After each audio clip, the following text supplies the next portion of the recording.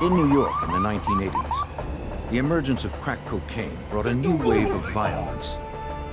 Drug dealers robbed and killed as they scrambled for power.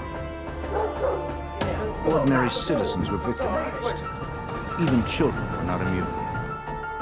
The FBI joined forces with the New York City police to take back the streets. Their best weapon against deadly drug gangs was the SEALOAD squad.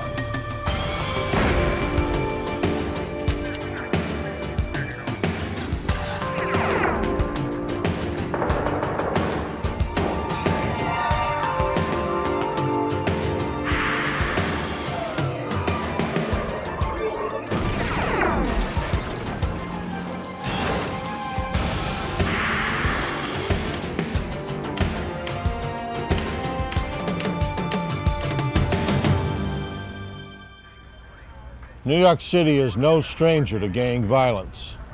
But when a 12-year-old child was kidnapped, the gangs had crossed the line. Law enforcement raced to find the missing boy before it was too late. I'm Jim Kallstrom, former head of the FBI's New York office. Agents would have to infiltrate the secretive world of a vicious gang to stop the murderous exploits of a drug lord.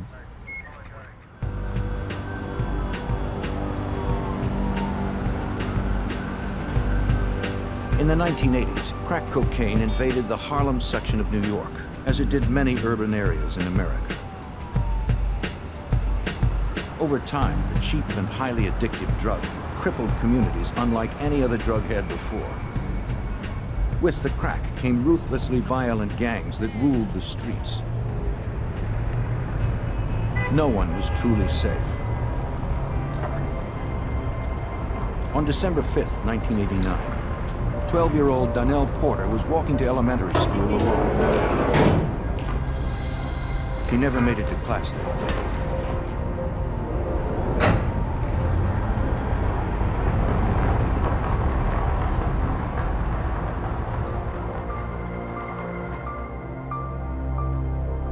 When he didn't arrive home after school, his family worried. They hadn't been able to find him in the neighborhood. At 9 p.m., Donnell's sister received a phone call. Yeah. A man on the other end said Donnell had been kidnapped. He wanted $500,000 or the boy would be killed. Inside the men's bathroom. The sister said the family didn't have that kind of money. It didn't matter to the caller. Yeah. He warned them not to contact police, then instructed them to go to a restaurant at 125th and Broadway. Behind a trash can in the restroom, they'd find something that would prove he was serious. You got it?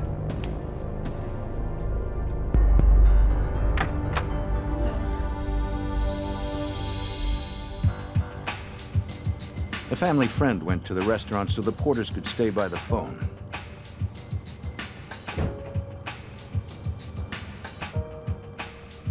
He didn't know if it was a setup.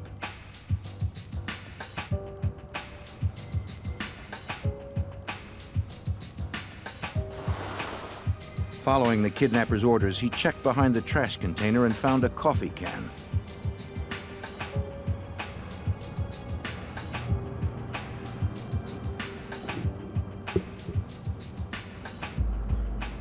Inside were 2 rings, an audio cassette, and a child's severed finger.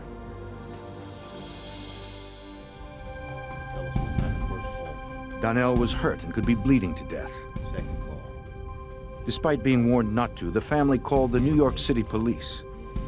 Following you, looking at you. Nobody standing around. The family told investigators what they knew. Detectives inspected the evidence. The sister said that the rings belonged to Donnell.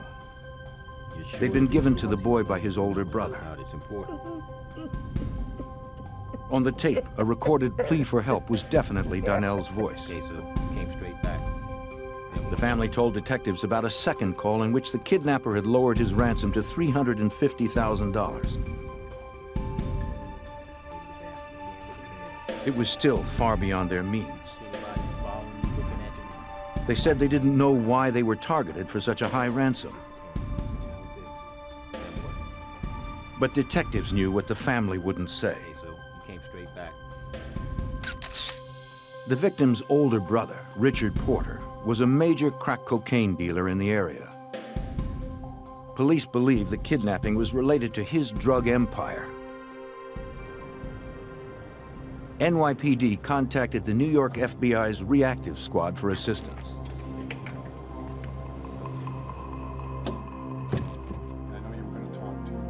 Special Agent David Higgins, a narcotics expert, was asked to provide more intelligence on Richard Porter. Anything they have, any of them. Richard Porter, then about 25 years of age, was a well-known crack dealer whose activities took place in central Harlem. He was one of those individuals who got in early on the crack trade in New York, and he had created a significant drug empire in central Harlem. Richard Porter had made millions of dollars selling crack on New York's streets. Detectives knew where his turf was. What's going on, man? It didn't take long to find Porter. Detectives recognized the person he was with as his drug-running partner, Alpo Martinez. This visit wasn't about drugs. It was about finding Donnell.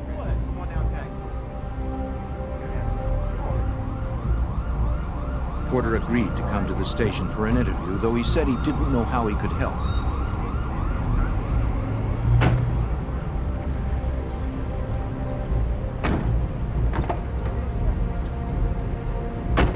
Look, guys, I don't know anything. Police knew Porter was very close to Donnell, but he claimed to know nothing about who was behind his brother's kidnapping. On the streets, these matters are usually solved without the cops. I don't know no one. Though Porter most likely held the key to finding Donnell, he was in no position to talk to authorities. Richard Porter, because of his situation as a drug trafficker, found himself in a ticklish situation legally. It would have been difficult for him to cooperate directly with law enforcement. I believe he attempted to handle this situation on his own to some extent. Police had nothing to hold him on. Authorities needed to find someone else to help them. They canvassed the area, trying to gather information on the kidnapping.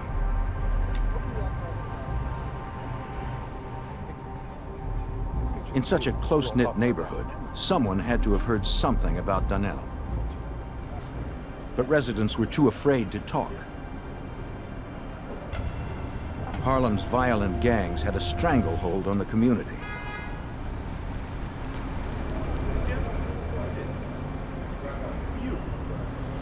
Detectives were left with nothing.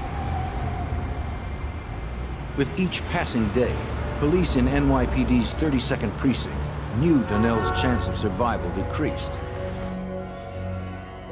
Investigators maintained contact with the boy's family, who were desperate for more word from the kidnappers. We need to get to the bottom of this. A week after the abduction, the family received a note. In it, the kidnappers hinted Donnell was still alive. They demanded their money. But no more ransom calls came. With no clues to the boy's whereabouts and no one talking, police had reached a dead end. They somehow needed to pressure Richard Porter into cooperating, or hope he would pay the ransom to get Donnell back. Then, on January 4th, 1990, a month after Donnell's abduction, the body of his brother, drug kingpin Richard Porter, was found in a Bronx park. He had been shot twice, in the head and chest. There would be no one to pay the ransom now. It was widely assumed that Richard's death was connected to the kidnapping and probably the result of a ransom payment gone bad. However, it was noted early on that when his body was discovered, his wallet contained over $2,000 in U.S. currency.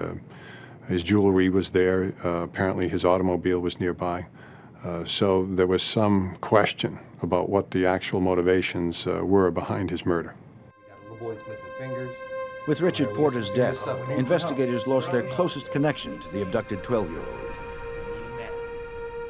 To find another source, they increased pressure on lower-level dealers in Porter's organization. Where'd this come from?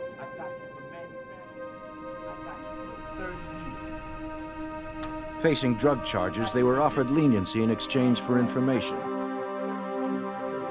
Some said Porter's partner, Alpo Martinez, could be involved. Others claimed an infamous Harlem gang called the Preacher Crew might be. But none offered direct leads to the crime. 3 weeks later, a boy's body was recovered in the same Bronx park where Richard Porter was found. His family identified the body of Donnell Porter.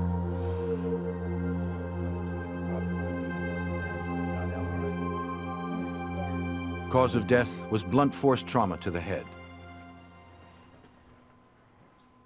Death of a child is always a disturbing event. There's a 12-year-old boy, he's on the way to public school. He's kidnapped, tortured. He's heard on the tape cassette crying for help from his family. Donnell's murder stunned the entire Harlem community, even though violence was a daily occurrence there. At the time, Sergeant James Marr worked NYPD's notorious 32nd Precinct, where Donnell lived. In the late 80s and the early 90s, the 32nd Precinct, which is actually geographically only 1 square mile, was one of the most violent precincts in New York City. They averaged in the area of the upper 60s to low 70s of homicides a year, and added on to that were shootings, several hundred shootings, that the people didn't die. In response to the increased violence in the city, a task force called the C-11 Squad had been formed at the FBI's New York field office. Detectives from the 32nd Precinct and FBI agents were assigned to the squad. C-11 was created to address these entrenched criminal conspiracy groups in the city of New York. The locals brought their knowledge of the streets, the knowledge of the subjects involved to the table. The federal agents brought along with them the access to the federal courts, which included the access to the federal sentencing guidelines in the United States Attorney's Office. After the murder of Donnell Porter, they knew they had to take back the streets. C-11 would first go after Alpo Martinez, Richard Porter's partner. The problem is here, we haven't. If their partnership had unraveled, he would have had the most to gain from extorting Richard Porter and killing him. We're still working on some surveillance. A year earlier, a warrant had been sworn out for his arrest on drug charges. But when Martinez couldn't be found, federal prosecutors had to drop the warrant. In police computers, the C-11 Squad flagged the names of known associates of Alpo Martinez. If any were arrested, they would be notified.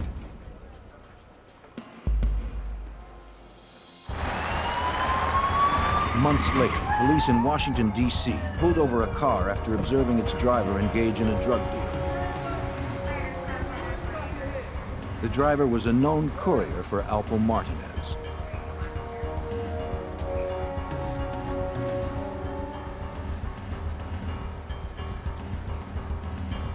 Police found a large amount of crack and thousands of dollars in his car. Noting the flag on his record from New York, D.C. authorities would contact the C-11 Squad. After the courier was sentenced to 20 years to life on drug charges, C-11 agents had him transported to New York for an interview. I want some information because we want... An agent explained that under federal law, his sentence could be reviewed if he cooperated with authorities. You're just making this difficult on yourself. Where does he... He told what he knew about Martinez and Porter's East Coast drug operation. Drugs would be distributed both in New York City by Richard Porter and in Washington, D.C. by Alpo Martinez. While in Washington, D.C., Martinez allied himself with individuals that he found to be strong on the street, if you will, in order to protect his drug operation in Washington, D.C. And it was not unusual for literally sea bags worth of U.S. currency to be shipped out of Northern Virginia and Washington, D.C. up into the Porter neighborhood at 132nd and 7th Avenue in New York City. It was enough for a renewed arrest warrant on Alpo Martinez. Agents canvassed the neighborhood, talking to people who knew Martinez.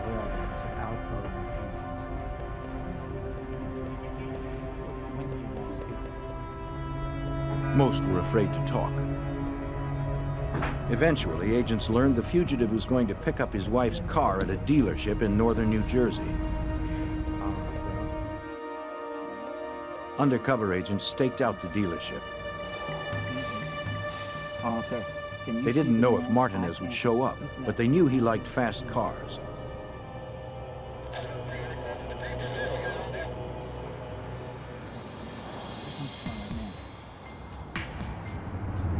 That afternoon, a sports car pulled up. They watched a passenger get out, but it wasn't Martinez.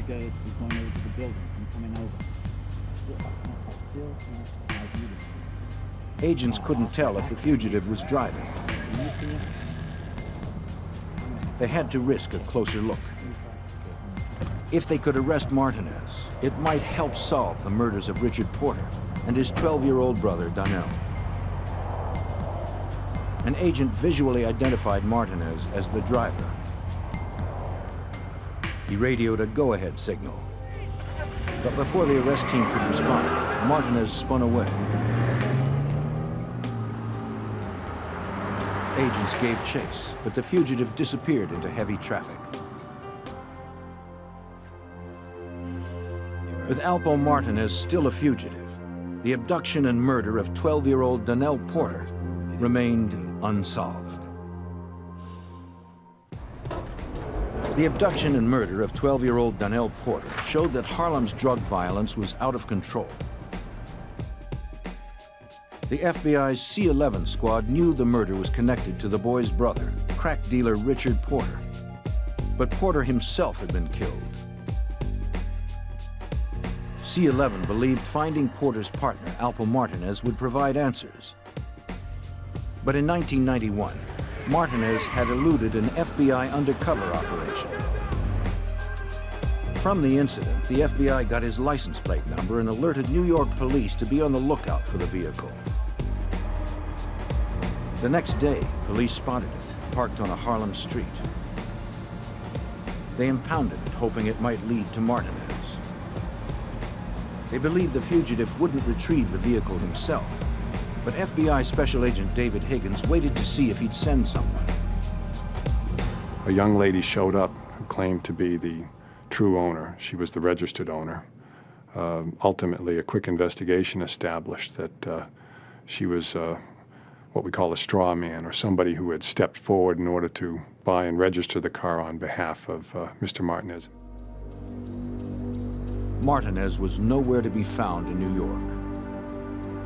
Acting on a tip that he had traveled to Washington, D.C., agents set up surveillance at the D.C. home of the fugitive's ex-wife. In the early hours of November 7th, 1991, they spotted Martinez getting into his ex-wife's vehicle. This time, he wasn't driving. As they pulled out, the FBI made their move.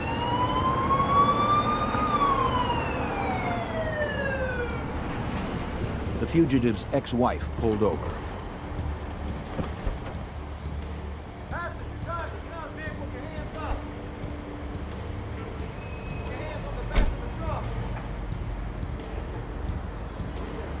The cocaine in his possession helped cement the case against one of the biggest drug traffickers on the East Coast. Ultimately, Mr. Martinez pled guilty to an indictment in the Eastern District of Virginia, which accused him of trafficking in over 1,000 kilograms of cocaine. The wholesale value of that would be $20 million. Richie Rich, who killed him? Investigators also had evidence against Martinez on several gangland murders. They told him they knew he was Richard Porter's partner, so he stood to gain from Donnell's and Richard's death. Hoping to avoid the death penalty, Alpo Martinez agreed to cooperate. He admitted killing his partner, Richard Porter. Martinez had begun to suspect his partner had been cheating him out of hundreds of thousands of dollars. He said that more than a year earlier, on January 4th, 1990, he and an associate had taken Richard Porter for a ride.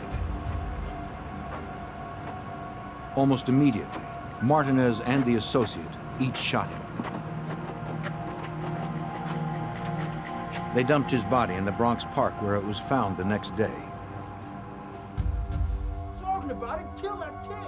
Martinez swore it was just about missing drug money. It had nothing to do with Donnell Porter's kidnapping and murder. No evidence or testimony linked Martinez to that crime. He went to prison for life. Although they had put away a major drug dealer, the local and federal investigators of the C-11 squad were no closer to solving the murder of Donnell Porter. They reviewed FBI intelligence already gathered on other Harlem gangsters who might have profited from extorting and killing Richard Porter.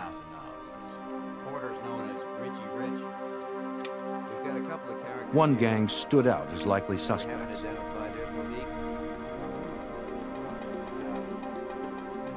They were known as the Preacher Crew. The gang's leader was Clarence Preacher Heatley.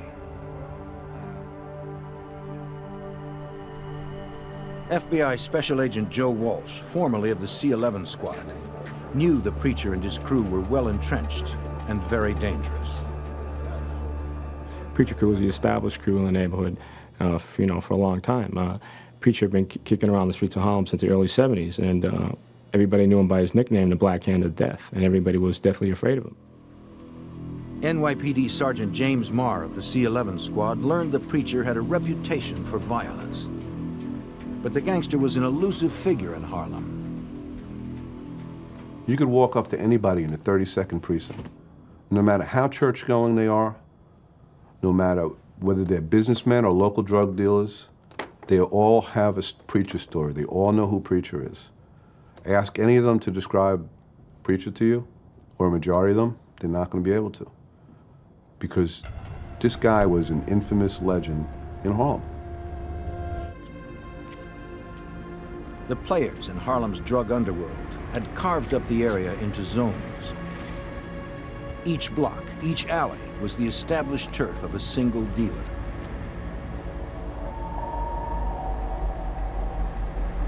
Most dealers respected the boundaries.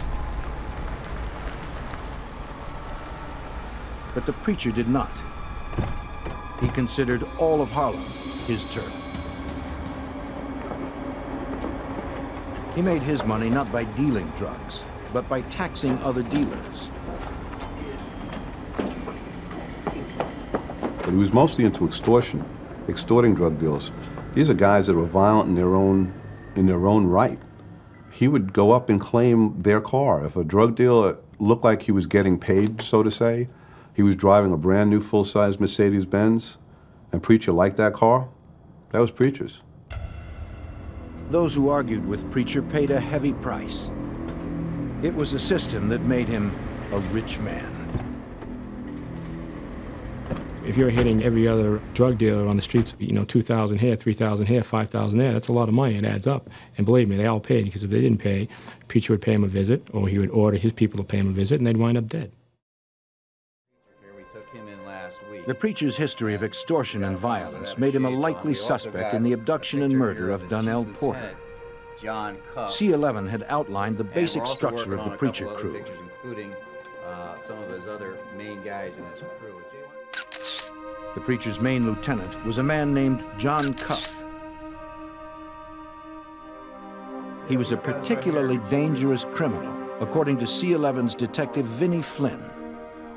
John Cuff was an ex-New York City housing cop. As a cop, he provided protection and bodyguard work for Preacher. So if they were driving through the neighborhood and were stopped, John Cuff had a shield where he would probably be let go and not given a summons or anything further would happen. John Cuff had a reputation of one to be feared, very violent person. Yet no evidence linked either man to Donnell Porter. Though C-11 suspected Preacher was involved in the deadly kidnapping, he probably didn't commit it himself. He distanced himself from most of the crimes, having his main lieutenant and other henchmen carry out his orders. I know you got so much. I know you got so much, man. At Preacher's command, their brutal extortion tactics earned them money and kept witnesses too intimidated to talk, effectively insulating the crew against investigation. We go into a bodega or someplace up in Holland, and we'd say, we know he came in here, and the guy would have a cast on his hand. We know he broke your hand, and the shop owner would say, I don't know what you're talking about, and that shop owner would be paying rent, or tax to Preacher, but nobody would tell us anything. With people too afraid to talk, crimes continued to pile up. On New Year's Eve, 1992, emergency units responded to a call in the Preacher's territory. A man lay dead in his car, the victim of a drive-by shooting.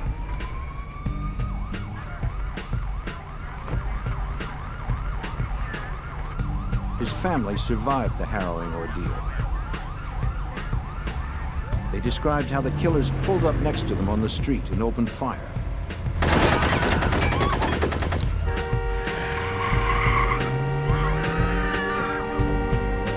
They claimed they didn't know who did it or why. And like Donnell's kidnapping, no one in the neighborhood admitted seeing anything. It was another tragic killing in Harlem that might go unsolved. The C-11 squad had to breach the area's violently enforced code of silence and finally get insiders to talk. A shocking drive-by shooting was added to the list of unsolved murders in Harlem. With witnesses too afraid to cooperate with police, the case was open for 2 years. Then in 1994, the C-11 squad found a witness who told them the shooter was a Preacher crew member named Malik. Detective Vinnie Flynn learned that Malik had a violent reputation. He became a so-called director of security for the Preacher organization. He was in charge of the group of members who were known as the janitors. The janitors were the people that had to clean up the problems or the mess of the family. And you couldn't be a janitor unless you killed somebody. To get more on Malik and the Preacher crew, C-11 tried to send in undercover officers. It was yet another dead end, according to FBI Special Agent Joe Walsh. We weren't able to really get in, so to speak, and get an undercover in there to buy narcotics from Preacher, because Preacher was very, very careful. He was, he's a very smart man, and we couldn't get the undercover, close to him. The Preacher had closed ranks, ordering the people he extorted not to sell to new buyers and to keep a low profile on the street. Investigators needed a witness with close ties to the crew.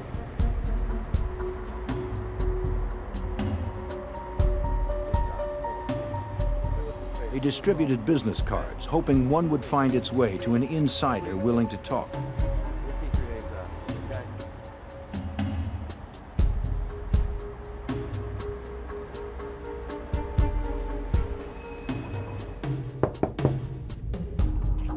Their persistence paid off.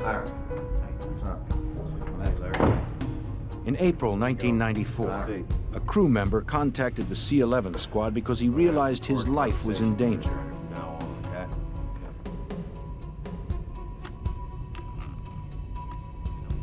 He said the preacher had started going after his own crew members. Preacher had killed 2 of the informant's partners.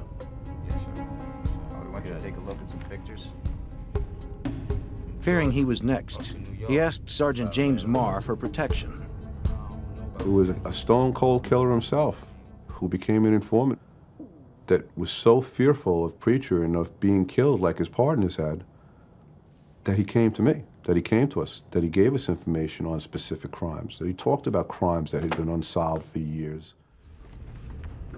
Investigators were frustrated that the informant knew nothing of 12-year-old Donnell Porter's kidnapping and murder. But he did give investigators their first specific insider information about Preacher Heatley's organization. He mentioned a killing basement that the crew used as a meeting place and execution chamber.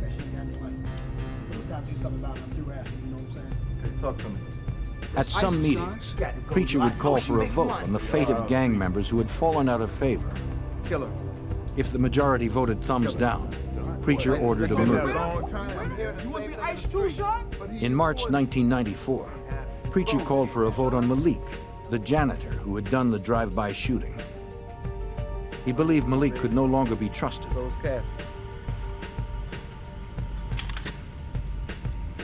The vote was thumbs down.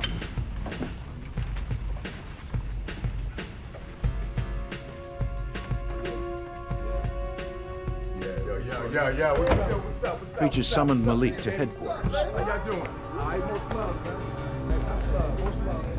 Most love, man. Most love. How you doing? I ain't seen you in a long time. What you been at, man? Most love. Know it, man. How it is? Malik thought he was there to take part in the beating of a crew member that he had had problems with in the past. Jay, I know he's slinging, man. All right, word. Not realizing he was the real target, Malik was excited when others invited him to the basement.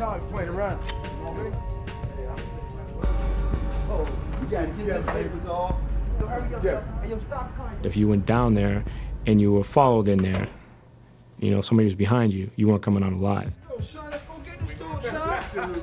Let's go get him. We're gonna do this to you, man. Real, yo. Do this to you. Yo, oh shit.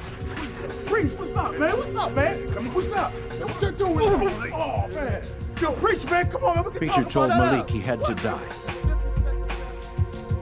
He was gaining too much influence within the organization. Preacher wouldn't tolerate it. Malik pleaded for his life. But the order had been given. Grab the saw, son. Clean him up. At Preacher's command, other janitors used a circular saw to dismember Malik.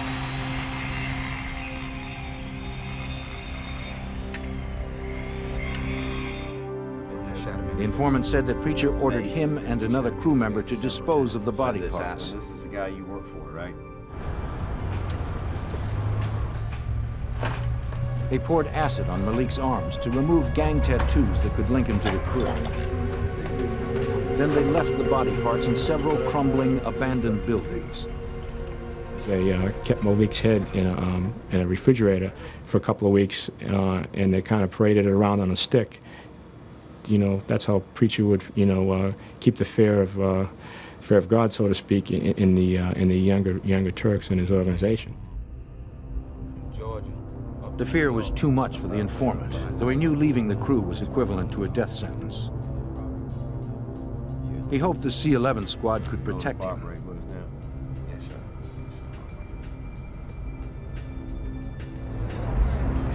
It didn't take long for word to get back to the Preacher that the informant had cooperated. One day, the informant was leaving a New York courthouse when he spotted Preacher in cuff.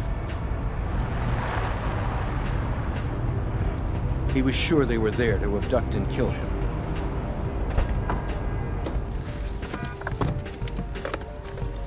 He went to his car and called his C-11 handlers. The informant advised me that his fear that he was going to be killed by the organization, he was going to be abducted, right in the middle of the afternoon in front of the courthouse. The agents of C-11 rushed to stop another murder in the preacher's territory. I'm scared to death. A former member of the preacher crew feared the gang was out to kill him for cooperating with authorities.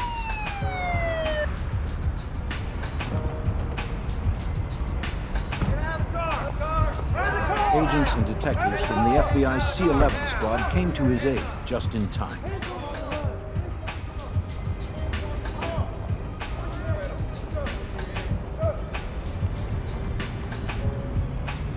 They arrested Maine Lieutenant John Cuff and the crew leader himself, Clarence Preacher Heatley. Sergeant James Marr and the other arresting agents searched the vehicle. There was evidence inside, including information about my informant, masks, tape. It was apparent at the time that my informant's feelings were right. He was going to be abducted that day. Come on, man. But no one could prove that the men were coming to kill the informant. 20 minutes is all it took. I told you. The preacher and Cuff were released. Come on, man. I got things to do, man. Hurry up. The incident brought the C-11 squad's investigation of the crew into the open. 20 minutes, all it took. Have a nice day. Nice day, officer. That's when it became apparent that they were being investigated by the FBI. I mean, here's this detective that they know from the 3-2, that when he does make an arrest, makes arrests with FBI agents. It became apparent to Cuff and Preacher that the FBI was breathing down their neck.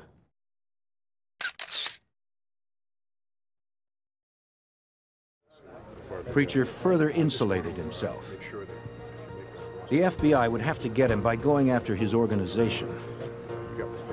To prosecute, they would use federal racketeering statutes known as RICO. Originally designed to bring down organized crime families, RICO requires that strict criteria are met, according to FBI Special Agent Joe Walsh. You have to have your organization, you have to have your leader, which in this case was Preacher, and he has to have 5 or more people working underneath him, you know, to facilitate the conspiracy of the organization. But you also need 3 predicate offenses, 3 federal offenses.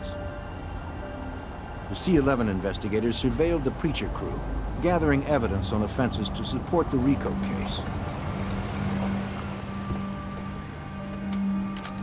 They noticed unrest within the gang.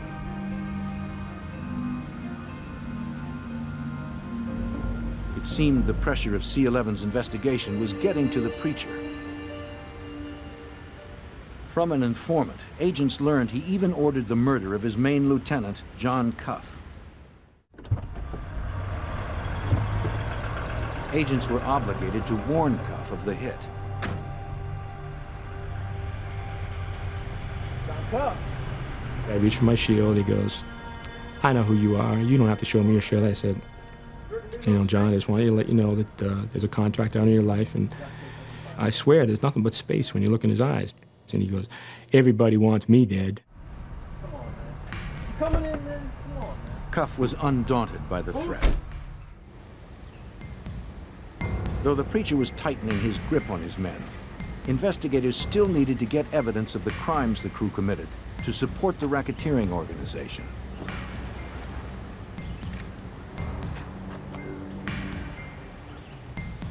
As more buyers and sellers were arrested, some agreed to cooperate, helping to outline the group in detail, according to Detective Vinnie Flynn. We obtained informants through narcotics investigations, arrests made by the 3-2 precinct and the 3-2 detective squad, through information they developed and informants they developed. Because of arrest, information was compiled, which built a case against the Preacher crew. About some murders. What murders do you know about? Unfortunately, no one had information on the Donnell Porter murder. There was this girl who went to the park, you know, and so we took her back. But one arrested crew member offered details of another murder committed by the crew, hoping for leniency. He said they decided they didn't want to pay for a shipment of drugs. They told the supplier that a young woman had stolen them and that they would take care of her.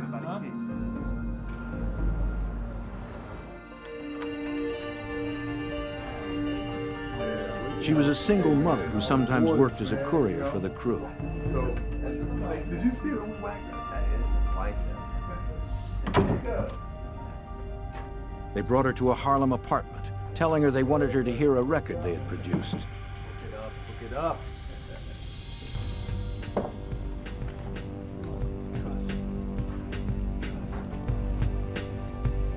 She hadn't stolen any drugs.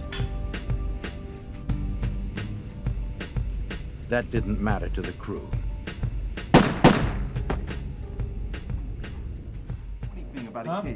The informant explained how they cleaned up the crime scene, then dumped the body in an abandoned building. He couldn't remember exactly which building it was.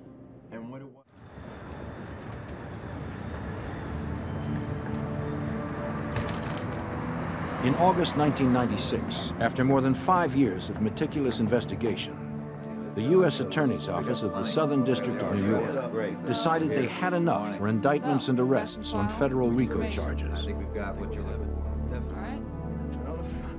The first indictment was against Clarence Preacher Heatley and John Cuff.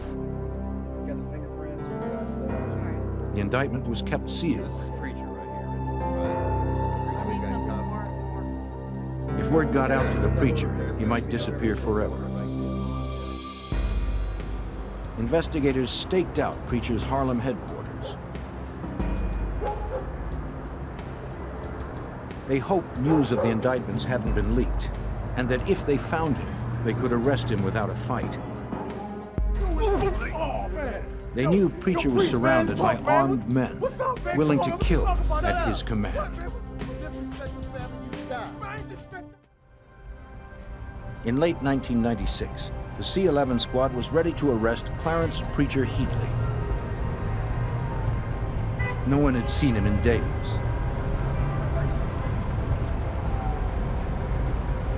On August 12th, he emerged from his headquarters building. Detectives made sure he was alone, then moved in. Preacher, drop the phone! Drop the phone! Drop the phone! Let me see your hands! Get on the car! Get on the car! Get on the car! Hands on the car! Hands on the car! As he was arrested, the elusive gang leader remained relaxed and confident. As soon as he was in custody, other teams arrested his main lieutenant, John Cuff. 2 months later, 15 more Preacher crew members were indicted. Arrest teams prepared for simultaneous takedowns. They had to strike fast, full force, to arrest gang members safely. Detective Vinnie Flynn and other C-11 investigators developed more cooperating witnesses among the arrested crew members. Once people were arrested and being prosecuted, they agreed to cooperate, and they felt that they were used by the Preacher crew, and felt that if, in some cases, if they didn't participate, they would have been killed too. So this was their way out of the Preacher crew and from under Clarence Heatley's control. Investigators learned in which Harlem buildings the crew dumped some of their victims. Finding physical evidence was crucial in order to prosecute the RICO case. One building was a shell, partially collapsed on the inside, further complicating the retrieval. After days of excavating tons of rubble, a body was discovered. Lab examiners determined it was the body of the young mother who had been killed as a cover for stolen drugs.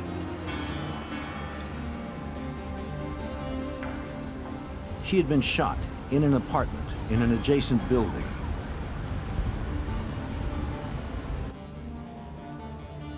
Evidence response teams checked the apartment. That's the apartment where they kept Malik's head. And in the refrigerator, there was a lot of blood still left in the apartment. And inside the refrigerator, there was Malik's blood from where they kept his head. They were able to trace that at the lab. Malik and several others had been killed in the basement of the Preacher's headquarters. Crime scene technicians processed the basement. Arrested crew members said Preacher had them scrub the place with boric acid after each killing. Most of the basement was clean. Oh, yeah. Yeah, there you go, right there. But technicians were able to recover traces of blood on the windows and on the saw blade that had been used to dismember Malik.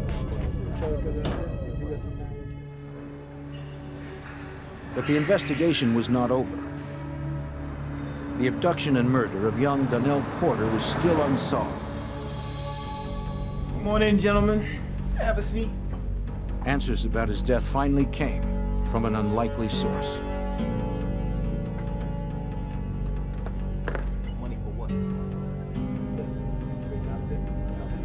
An assistant district attorney convinced the boy's uncle, preacher crew member John Apple Porter, to come in to talk.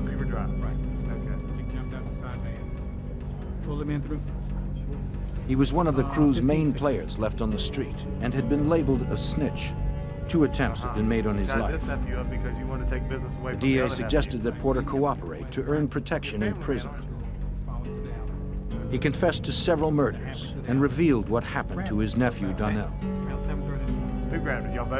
According to Sergeant James Marr, the kidnapping was prompted by jealousy and greed. The underlying factor with Johnny Porter, Johnny Apples, with the kidnapping was when he came home from prison, Richie Porter, his nephew, was this big Harlem drug dealer. He was getting paid. Richie Porter used to wear a lot of gold, used to really like flashy cars. He was making a lot of money, and he wasn't giving any to Johnny Porter. And Johnny Porter felt he was owed this, and he decided to take it. And the way he took it is he snatched the kid. Porter said the preacher agreed to the kidnapping. He sent one of his janitors, Malik, to help. They believed Richard Porter would pay anything to get his brother back.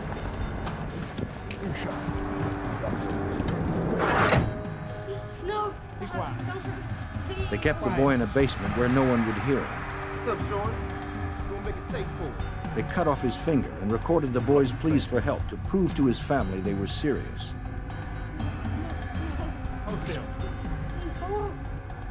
Apple and Preacher hoped for $500,000, enough to set Apple up in his own drug trade and enough to cripple Richard Porter. What time was it? When Richard couldn't come up with that amount of cash, they lowered it to $350,000. Did you hold that in his hand? Then the unexpected happened. Preacher and Apple learned that Richard Porter was murdered. There'd be no ransom. You sure about that? Make the call. Preacher Heatley later told Special Agent Joe Walsh about his decision. Preacher sat right down in a room and told me exactly what happened. He looked me right in the eye and said, I couldn't let that boy live after what had happened.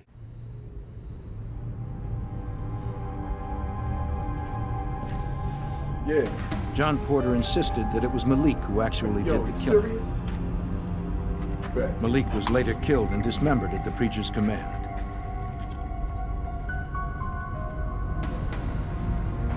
You want to think twice about it? John Porter was sentenced to natural life. Because of the evidence collected by the C-11 squad, each member of the preacher crew went to prison. Their leader, Clarence Preacher Heatley, pled guilty to federal racketeering charges that included drug trafficking, assault, and murder. He was sentenced to life with no chance of parole. He and his crew will never again terrorize the streets of Harlem. It's estimated that they're responsible for approximately 45 murders that we're aware of. Numerous robberies. If you add the extortion in, these people were a decade-long or better crime wave in themselves. They were just amazing, the devastation that they caused in these communities.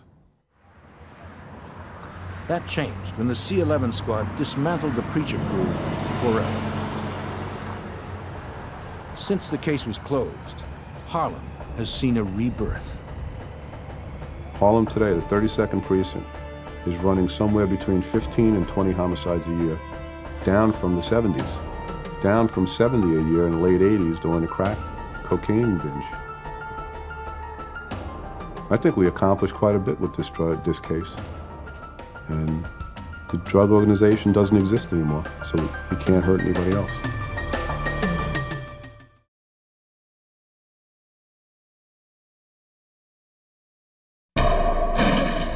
Robbery, torture, murder. A drug cartel will do anything to protect their business, no matter who's caught in the crossfire. The FBI and NYPD work together to fight back, risking their own lives by going undercover to unlock the secrets of deadly drug gangs, to bring them down from the inside.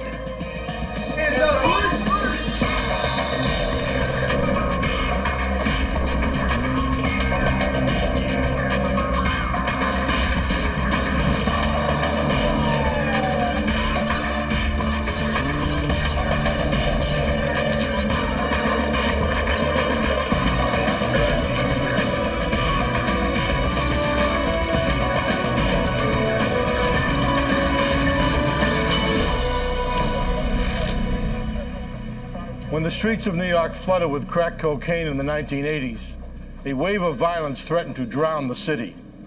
Colombian cartels brought the coke in and ran their operations with an iron fist. I'm Jim Kallstrom, former head of the FBI's New York office.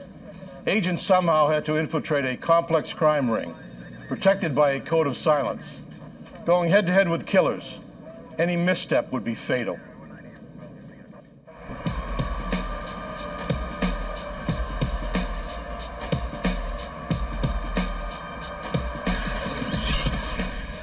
Crack cocaine.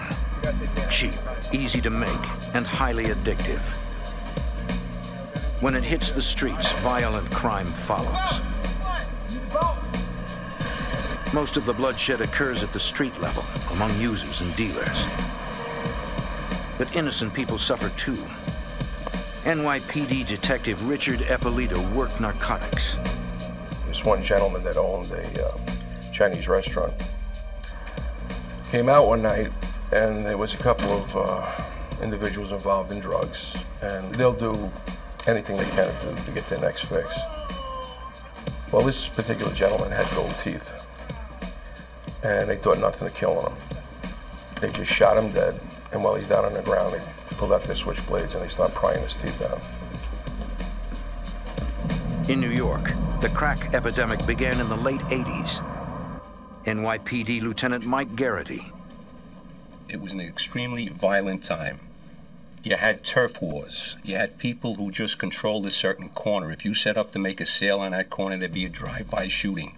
We were losing our youth. We were losing innocent bystanders to drive-bys. Every one of the index crimes went up. It was out of control back then. But arresting users and dealers individually does little to slow the onslaught. You know, it's never ending. It's just a constant flow. For every one or two guys you take down, there's others to replace them. The only way to stem the flow of narcotics is to find the organizations that import the drugs and dismantle them. To do this, the Department of Justice creates the Organized Crime Drug Enforcement Task Force. Known as C-13, the task force is made up of NYPD detectives and FBI agents. They know exactly who they're up against, according to Supervisory Special Agent Fernando Llanos. In New York in the early 90s, the situation was that you had Colombians in control of the drug trade. The two main drug gangs are Colombia's Medellin and Cali cartels. When the cartels ship drugs into the country, they smuggle them in by packing them among valid cargo, according to U.S. Customs Special Agent Phil Spinelli. With containerized cargo, you can conceal the narcotics in just about any type of cargo that you ship into the United States. They've liquefied narcotics and tried to put it into bottles. They've disguised it as dominoes. They've put it into cans of guava paste and cans of peaches where the peaches were completely sealed. And they ship it in through New York City, one of the busiest ports in the world. In the New York area, we receive approximately 5,000 containers a day. Each of those containers probably have somewhere in the neighborhood of about 18, 20, maybe 30,000 pounds of cargo. So it's extremely difficult. It's like finding a needle in a haystack. When the drugs hit New York, they are distributed across the country. The task force is determined to shut off this supply of drugs and break the backs of the cartels. Our purpose in the task force was to build cases, try to monitor these individuals, try to infiltrate them, and take them down.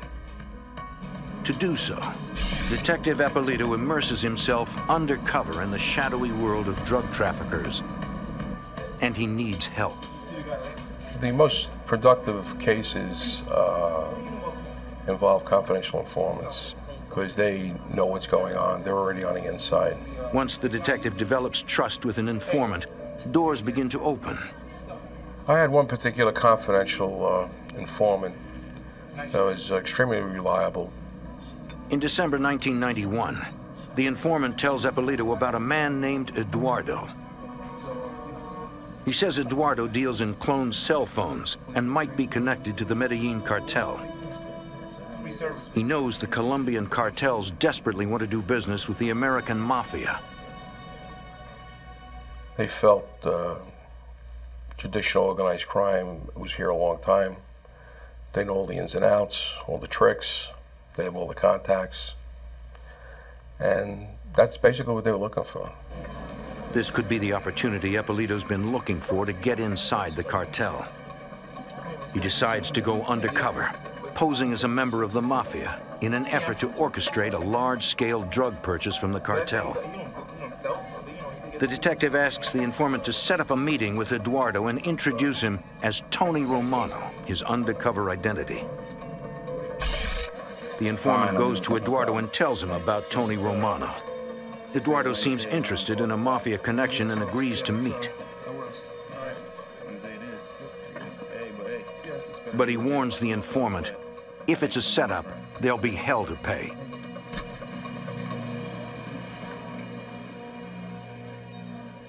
Undercover work is among the most dangerous assignments an officer takes up. If he's identified as a cop, he and his informant will likely be killed. Every meeting is scripted so the undercover knows what to say and what to avoid. An undercover operation is a carefully orchestrated deal. We just don't send the undercover out there. He doesn't operate in a vacuum. What we do, we have pre-meets before we go out. We have tack plans. We go over things. We try to cover every scenario that possibly could happen. And when we decide to go out, the safety of the undercover is paramount. We have people that are assigned strictly to watch the undercover, provide security for them. You try to control the meet location. You're going to pick a location that you're somewhat familiar with. C-13 decides to have Eppolito meet Eduardo in a local bar. We set up outside, we surveilled, them arriving and going in, but we also sent agents and detectives, inside. The key is never appearing too anxious. It was best not to jump right into the drugs, because a lot of times when you do that, they raise up on you, and they think you're the cops or the feds, and they back off. So I figured I'd start off small, start off low, and try to do some cellular fraud business with this guy. Eppolito suggests a deal for cloned cell phones, reprogrammed phones that use an unwitting customer's service for free. He says he needs them for his mob activities. And I also told him that I don't want to jump right into the drug aspect because I don't know who you are. So let's do this, and if we both come out of it okay, we can move on. So a little bit of psychology there. Eduardo agrees to clone the phones for a price. After the meet, Eppolito debriefs the task force. By now, intelligence agents have uncovered more details about the drug dealer.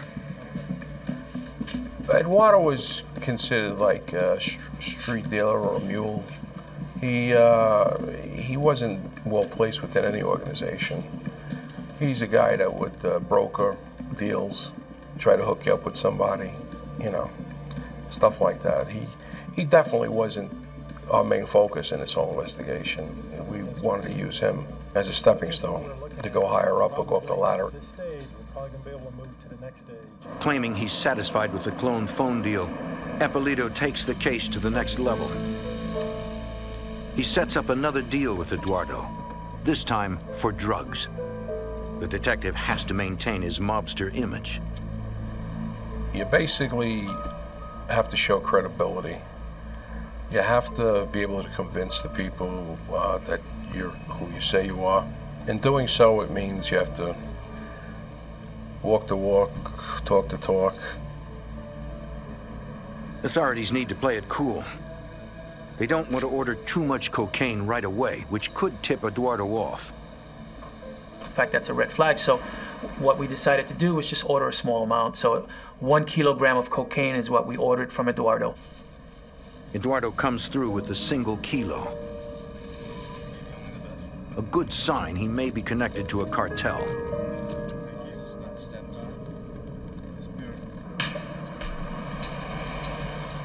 Undercover officers follow Eduardo after the deal. They need to determine if the man's really connected to a cartel. Someone who can lead them up the chain of command, or just another small-time dealer who cannot help further the investigation. Nobody knows, first of all, if in fact we really do have a narcotic smuggling organization. There seems to be hints of it, there seems to be smoke, and what we're trying to do is see if in fact there is a fire there. Investigators spot a man and a woman who might be associated with Eduardo going in and out of a house. Hopefully, authorities can ID the pair later. This sort of meticulous and time-consuming work is required to gather intelligence and build a case against the cartels who operate under a strictly enforced code of silence. The C-13 task force also checks the purity percentage of the cocaine Eduardo sold them. It was extremely high quality. It was in the high 90s, which was like telling you that you're basically into the source, which is what we needed. Pure cocaine means no middlemen have cut it down yet. It looks like Eduardo is a good lead into the cartels. At that point, we realized that we had somebody that could possibly take us to the types of individuals, of drug traffickers that the task force was geared to target. It's the first milestone in what will be a long and dangerous investigation. In 1991, New York's C-13 task force tries to infiltrate a Colombian drug cartel, beginning with a low-level broker named Eduardo. After one successful cocaine buy, Eduardo asks undercover detective Richard Ippolito to meet the drug dealers Eduardo represents. So he orchestrated a meet with a female individual known as, her street name was Monica. They would never give anybody their real name for fear they would be identified. As with every meet, backup agents cover Ippolito. They recognize Monica as the woman seen at the house Eduardo entered after the first buy. When I was introduced to Monica, it just meant stepping up one extra step in a ladder. Ippolito must constantly maintain the charade, in character as Tony Romano, a member of the Mafia. He explains he has connections in customs and can move shipments through the ports. Agents spot a man watching the meet. They realize he's the other person seen at the house, Special Agent Fernando Llanos. Colombians, as sophisticated as they were, oftentimes would conduct counter-surveillance. This was, a standard operating procedure for them. So we were wary of individuals that could be looking out to, for law enforcement. It's a preliminary meeting. No real decisions are made. But Monica appears interested. She wants to meet again to discuss details with her partner, Willie. When she and Eduardo leave, backup tails them to ID Monica's car. Later, in an effort to ID her, the task force has a uniformed officer conduct a routine traffic stop on the car. The driver is the man who watched the meet in the restaurant.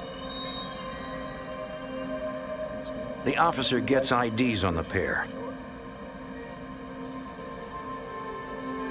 The man is Gustavo Valencia, and Monica's real name is Rocio Londaño.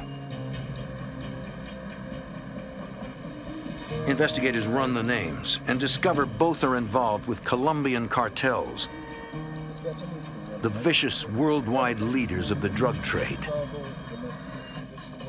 With this information, the C-13 task force opens an official federal conspiracy case and brings in U.S. Customs. From the reports, Customs agent Phil Spinelli confirms Valencia's street name is Willie. Willie had been identified as being at least a distant cousin of Pablo Escobar, who was the head of the major cartel at that time. Escobar runs the Medellin cartel, the most violent gang in the history of Colombian drug trade. He offers bounties on the heads of Colombian police officers, maintaining power by killing whoever crosses him. Since Willie's related to Escobar, the C-13 investigation takes on new urgency. They might now be able to take the investigation all the way to the Colombian kingpin. Lieutenant Mike Garrity. Ideally, in any investigation, you take it from point A to point Z. And that's what we were trying to do. We were trying to get from the lowest level to the highest level. And once we met Willie with his connections, we figured we were right on target during the course of this investigation. While undercover, Eppolito is constantly under the threat of death. He can never slip out of character. Tony Romano, the role he is playing, supposedly knows how the ports work, but Eppolito doesn't. In order to maintain his disguise, customs agents must give the detective a crash course on international transportation. It was extremely important for Richie to be knowledgeable about the ports. You have to remember, what Richie is posing as, this is a wise guy, a member of a mafia family. He's also purporting to have connections down at the piers, so he can guarantee the safe passage of the narcotics through customs. The only way he can convince Willie and Monica of this is to have enough knowledge of the inner workings of the pier, so when he explains to them how he intends to carry out the caper, it will be believable. It will be true. It will be accurate. Because the cartels are sophisticated enough to run their own background checks, the task force creates a full identity for the fictitious Tony Romano, complete with a long criminal record. Everyone working the case knows how important it is to hide Eppolito's true identity. They recall that in February 1985, decorated DEA Special Agent Enrique Camarena was ID'd as law enforcement by the Mexican drug gang he infiltrated. Gang members kidnapped him, tortured him, then stabbed him to death. The C-13 task force wires Eppolito to get incriminating conversations on tape. They are all aware that if Eppolito is discovered, it could be a death sentence. In previous meetings, no one has patted him down. But that could change. In this type of work, it's very easy to explain them finding a gun on you. I mean, that's part of doing business. You're going to have a gun on you. But it's extremely difficult to try to explain that little wire sticking up tape to your chest. Above all, Eppolito has to become his character fully to reduce suspicion. And I had to dress like the wise guys. I had to talk like the wise guys. I had to have a flashy car. I had to have the jewelry. Soon Eppolito meets Willie. As he moves up the organization ladder, the criminals become more savvy. It gets tougher to fool them. We're talking about people doing a substantial period of time in jail if caught. Therefore, everybody has a sixth sense. Their very existence depends on whether or not they have a sixth sense or an antenna that goes up. And they're there to question Richie. They're there to make some determination. Is he somebody who is reliable, dependable, and can they do business with him? There they are. The task force listens in and covers Eppolito. And they're basically your buddies, too. They don't want to see you get hurt. So it's a good feeling knowing that there are guys there to back you up. The task force slowly makes its way toward the heart of the cartel, knowing that at any moment, a single mistake could be deadly. Undercover detective Richard Ippolito, posing as a mafioso named Tony Romano, meets with Colombian drug cartel members.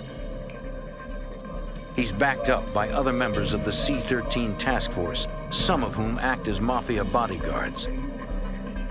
Ippolito tells suspects Monica and Willie that if they can get the cocaine to the New York docks, he can move it past customs into his secure warehouse for distribution. I knew you would get into something. Customs agent Phil Spinelli. That was very appealing to the Colombians because they need somebody to pick up these containers full of narcotics at the piers. After the meeting, undercover agents follow the suspects. They note an interesting aspect of Colombian drug traffickers, according to Supervisory Special Agent Fernando Llanos. They took a low-key approach. Colombians did not drive around in Mercedes-Benzes and Porsches and flashy, expensive vehicles. They didn't dress particularly in an expensive way. They didn't particularly wear expensive jewelry, a lot of gold and so forth. They made every effort to remain low-key, and we saw that with Monica and Willie. From additional sources, investigators developed more intelligence on the couple. It was believed that they had loads in the past entrusted to them that had been lost, and therefore they lost favor, they lost money, and they were obligated to the cartels. When Willie and Monica lost the drugs, the cartels made one thing very clear: make good on the debt or die. That pressure should help move the task force's case forward. Of course, the people that are indebted to the cartel are looking to get out of debt with the cartel and are willing to take more chances to hopefully make a bigger score to be able to get even. Through Monica and Willie, investigators expand the investigation and pierce the cartel's secret world, according to Detective Ippolito. One of the goals was to establish enough probable cause to get court-ordered wiretaps to further enhance the case, gather intelligence, basically know what the bad guy's going to do before they actually do it. Because the couple discussed drug trafficking with Ippolito, investigators have no trouble getting warrants to tap their phones. The task force uses the taps to determine if the cartel believes Ippolito is who he says he is. They felt free talking on the phones. They would discuss a lot of their arrangements, what they had in mind, what they wanted to do, the big mafioso that they met. On tape, Monica and Willie tell their cartel contacts that Tony Romano is a safe bet. We could listen to their calls they were making to Colombia, discussing the meeting they just had with him, and we were able to gather insight that you would not be able to gather otherwise into what their thinking was. The cartel has taken the bait and is ready for the next step.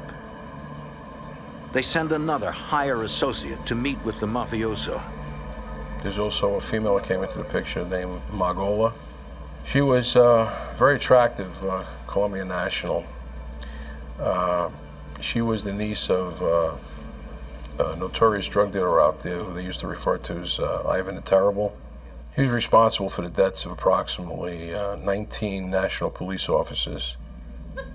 The task force knows Ivan the Terrible specializes in killing cops. Usually in a torture chamber he had built at his compound in Bogota, Colombia.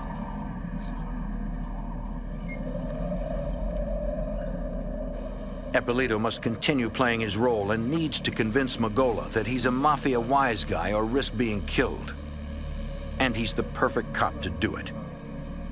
He grew up with some, quote, mob people. He knew how they acted.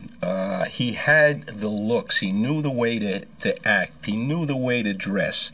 And you give Richie a little bit of leeway. You give him a script and he could play the role to a T, and he was absolutely excellent in playing his role. Ippolito notices one of Magola's associates has a gun and must decide whether to call for help from backup.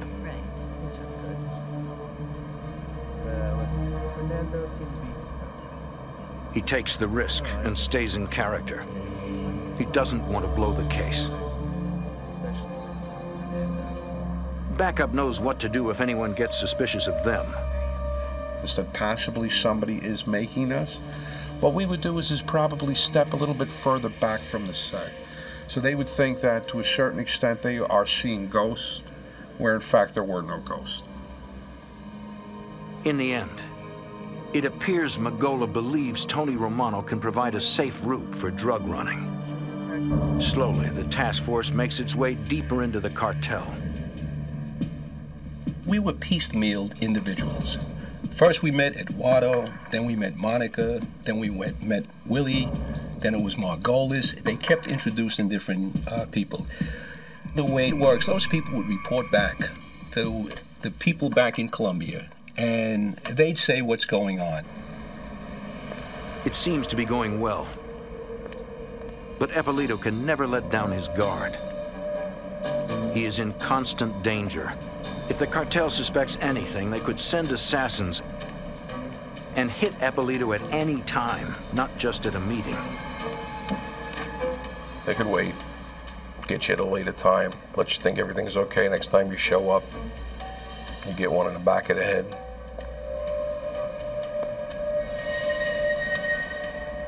I feel very uppity, very alert. It's just natural adrenaline, I guess, that kicks in. There's a bit of excitement involved. It's challenging, it's dangerous. Any mistake could mean another murder of a dedicated law enforcement officer. New York investigators try to infiltrate Pablo Escobar's Medellin drug cartel and dismantle it. As the case builds, the C-13 task force puts more resources into it, including an office for undercover detective Richard Eppolito's mafia character. We also had an undercover office in Floral Park, Queens. Then it was wired for both video and audio to document meets and gather evidence. It's the best place for monitored meetings, according to Lieutenant Mike Garrity. We were able to bring the people there.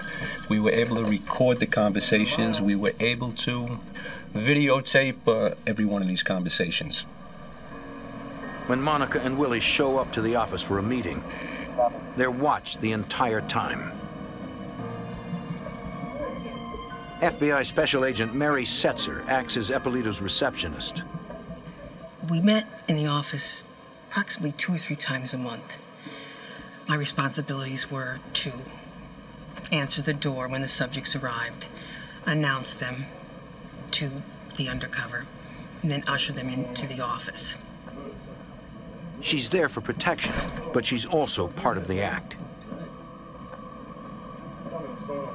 Richie frequently tried to ease the tension by making fake phone calls to me from the office during his meetings.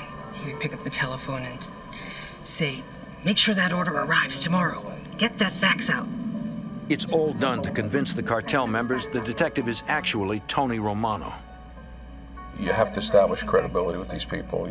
If you say who you are somebody, you have to show them, you have to prove it. So we set up this operation to bring them there and put them at ease. Plus it served as a meeting place. It was out of the view of the public. They felt secure, they felt safe.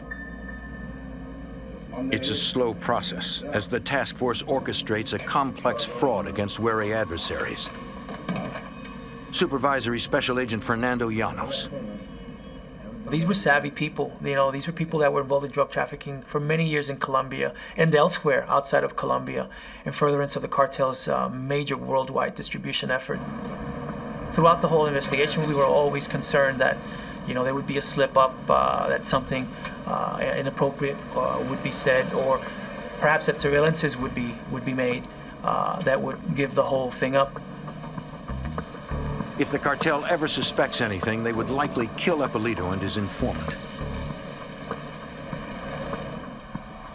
On rare days off, Eppolito needs a reason he can't meet Monica and Willie.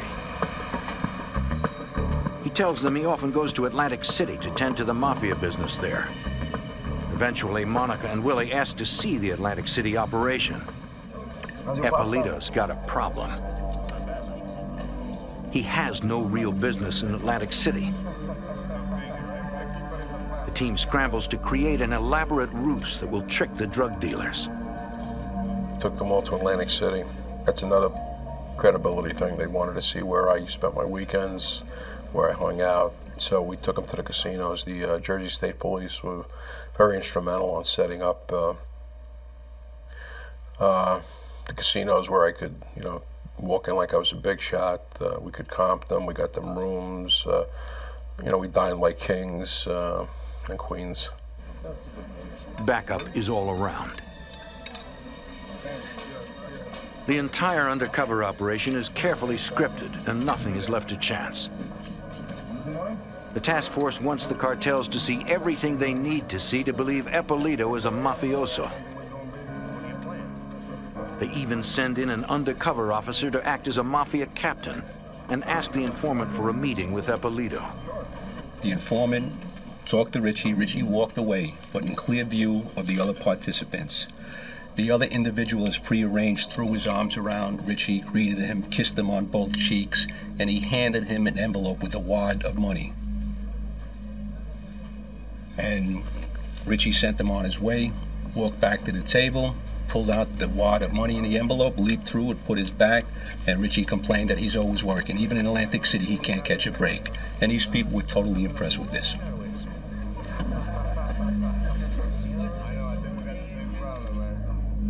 But the cartel needs more convincing. They send an interrogator to meet with Ippolito. His street name is Sammy, and he specializes in finding undercover cops. Sammy was somebody, he was a wild card that was introduced to the investigation. He was, you know, an enforcer, somebody that apparently, you know, was capable of, you know, determining whether somebody was, you know, a law enforcement officer, obviously. The room is fully wired, and agents watch from an office in the hotel.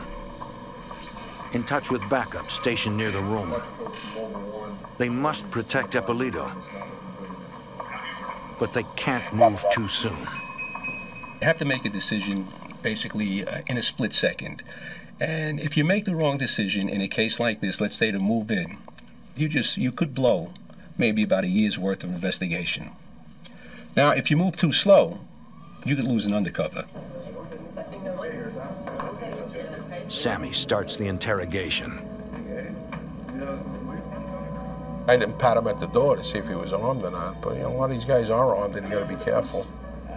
And you know, I had to make sure I came up with the right answers because if we had any inclination that I was either a bad guy looking to rip him off or law enforcement, I mean, God knows what might have happened. Ippolito knows backup is there, but it's still a tense situation. There's always a signal that's set up between you and the backups in case something goes wrong, or a code word. And, you know, you let loose with the signal or the code word, they just take the whole thing down. Several times, Sammy hints that he thinks Ippolito's trying to trick them. We were extremely close there. We could have got in there in a couple of seconds, but those couple of seconds could have meant life or death. So it is a gut-wrenching situation.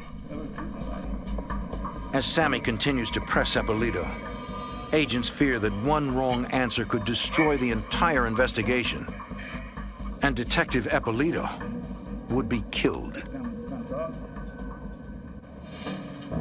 Undercover Detective Richard Ippolito faces off against an interrogator from Pablo Escobar's drug cartel, a man known only as Sammy. He demands details of Ippolito's past crimes to prove he really is a mafioso. Agents watch the meet, ready to send in backup. At some point during the interrogation process, I felt I had to put a stop to it before either I said something that I couldn't back or the informant. And I basically stood up. I told him, I says, listen, I says, do you really expect me to tell you everything I've done? Do you expect me to tell you the people I've killed? The people I've dealt drugs with? I says, for all I know, you could be a cop, you could be an agent. I says, I told you what I'm going to tell you. The detective takes a risk, in character as Tony Romano, demanding more respect.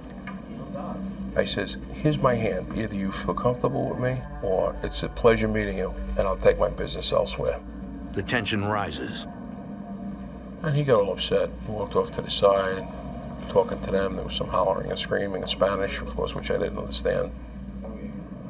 Sammy and the others might be planning something violent, but Eppolito can't back down now. You can't show that you're intimidated or afraid of them. I mean, that's the worst thing. You got to come on just as strong or even stronger than they do at times. Detective Mike Garrity is seconds away, but seconds might be too late.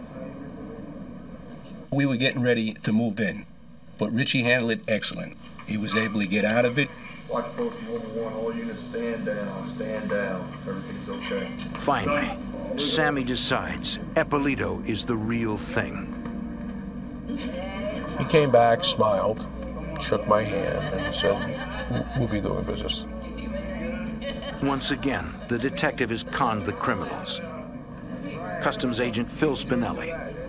It's all part of being an undercover. It's all part of being able to act calmly under pressure.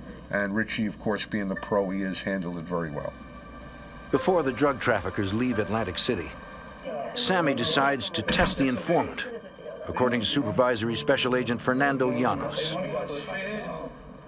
All of the subjects asked the source to go to one of their rooms to talk to him.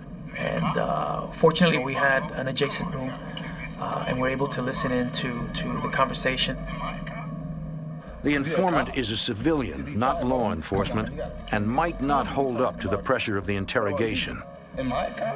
Agents watch as Sammy tries to get the informant to double-cross Tony Romano. He pushes hard. Got a little heated at times. The backup teams thought they were going to have to go crashing through the door and rescue the informant and just basically take the case down at that point. It's a big case, but not worth a man's life.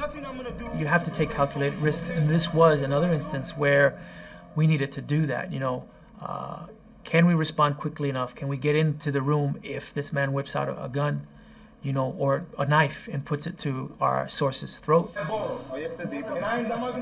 The informant refuses to betray the powerful mafioso. He says, his people will kill me. Quicker than that. He says, I could never do anything to betray him or the family. And when he said that, they respected him. And they saw he wasn't going to betray me, so I guess they felt he had a certain amount of integrity. And he wouldn't be that much of a risk factor for them as well. And they broke open a bottle of champagne in the room, and they celebrated. And another possible crisis averted. It could have been the end of the investigation, or the end of the informant if they had decided to kill him. It seems like endless meetings, but this level of caution is how the cartels grew so powerful. You're dealing with formidable adversaries. I mean, there was a lot of negotiations before we got down to the fine movements of getting the drugs from Colombia over to here. As the investigation deepens, the next step up the ladder is Hernando Sanchez-Eneo, a high-level cartel member. He suggests going beyond a single shipment and opening a new drug pipeline into the U.S., a marriage of the Colombian cartels and the American mafia. We gave them the opportunity to move a product without law enforcement interceding from the pier to one of our warehouses. So in effect, what we did, we provided one-stop shopping for this organization, and they loved it. The addition of Hernando means the C-13 task force is moving deeper into Escobar's cartel. It was a feather in our cap to get him involved in this particular thing, and more we knew we were getting closer and closer to the source. With a warrant, investigators tap Hernando's phones. To protect Eppolito, they route calls through a secure Atlantic City phone number to his New York home. During one call, Hernando asks Eppolito to come to Colombia with him to inspect a cocaine shipment. It's too dangerous for Eppolito to go. It would be like walking into the lion's den. and the task force would be unable to protect him. But if he backs out, the cartel may grow suspicious and kill him. Undercover detective Richard Eppolito was working to bring down the powerful Medellin drug cartel. Hernando Sanchez Aneo wants him to accompany him to Colombia to inspect a cocaine shipment. The detective must get out of the trip. It's too dangerous. His team could not protect him on foreign soil. Thinking quickly, he tells Hernando he can't leave his mob business unattended and hopes he doesn't suspect anything. I mean, one of two things could happen. They could just walk away from you and never have anything to do with you again. Or depending on how far you are into their group or organization, how much you do know, your life could be at risk. Eppolito gets a break. Hernando falls for the story. The task force continues to follow the suspects to ID more associates. Investigators watch as Hernando meets with a man identified as Mauro Trujillo, a high-level cartel member who's been wanted by the DEA for narcotics trafficking and money laundering. Agents want to grab him, but they don't want to blow the current investigation, so they wait. As Eppolito gets deeper into the deadly cartel, the danger increases. There's a higher risk factor. Some nights I didn't go home. If I did go home, I would have to do it in such a way where I made sure I wasn't being followed. Finally, as the new year passes, Eppolito learns the shipment is on its way. But there's a change of plans. Instead of the cocaine, Hernando says they're sending a test load. 9.5 tons of marijuana. In character as Tony Romano, the detective acts upset at the change. But it's a big load, and would be the evidence they need to bring the operation to a close. It was a heck of a test load. Normally, we hadn't seen anything like that. Test loads were like 1 or 2 kilos. See if it gets seized, goes onto the street, and let's see what happens. The task force can't let that amount of drugs on the street. When the load arrives at the New York docks, undercover investigators transport it directly to Eppolito's warehouse. The investigators need to check the container's contents. But there's a seal on its door to ensure no one has opened it. It's a common practice in international shipping. Agents need to find a way to get inside and keep the seal intact. U.S. Customs Agent Phil Spinelli. What they were able to do is to detach the door without breaking the seal. At first, it looks like a normal shipment of clothing.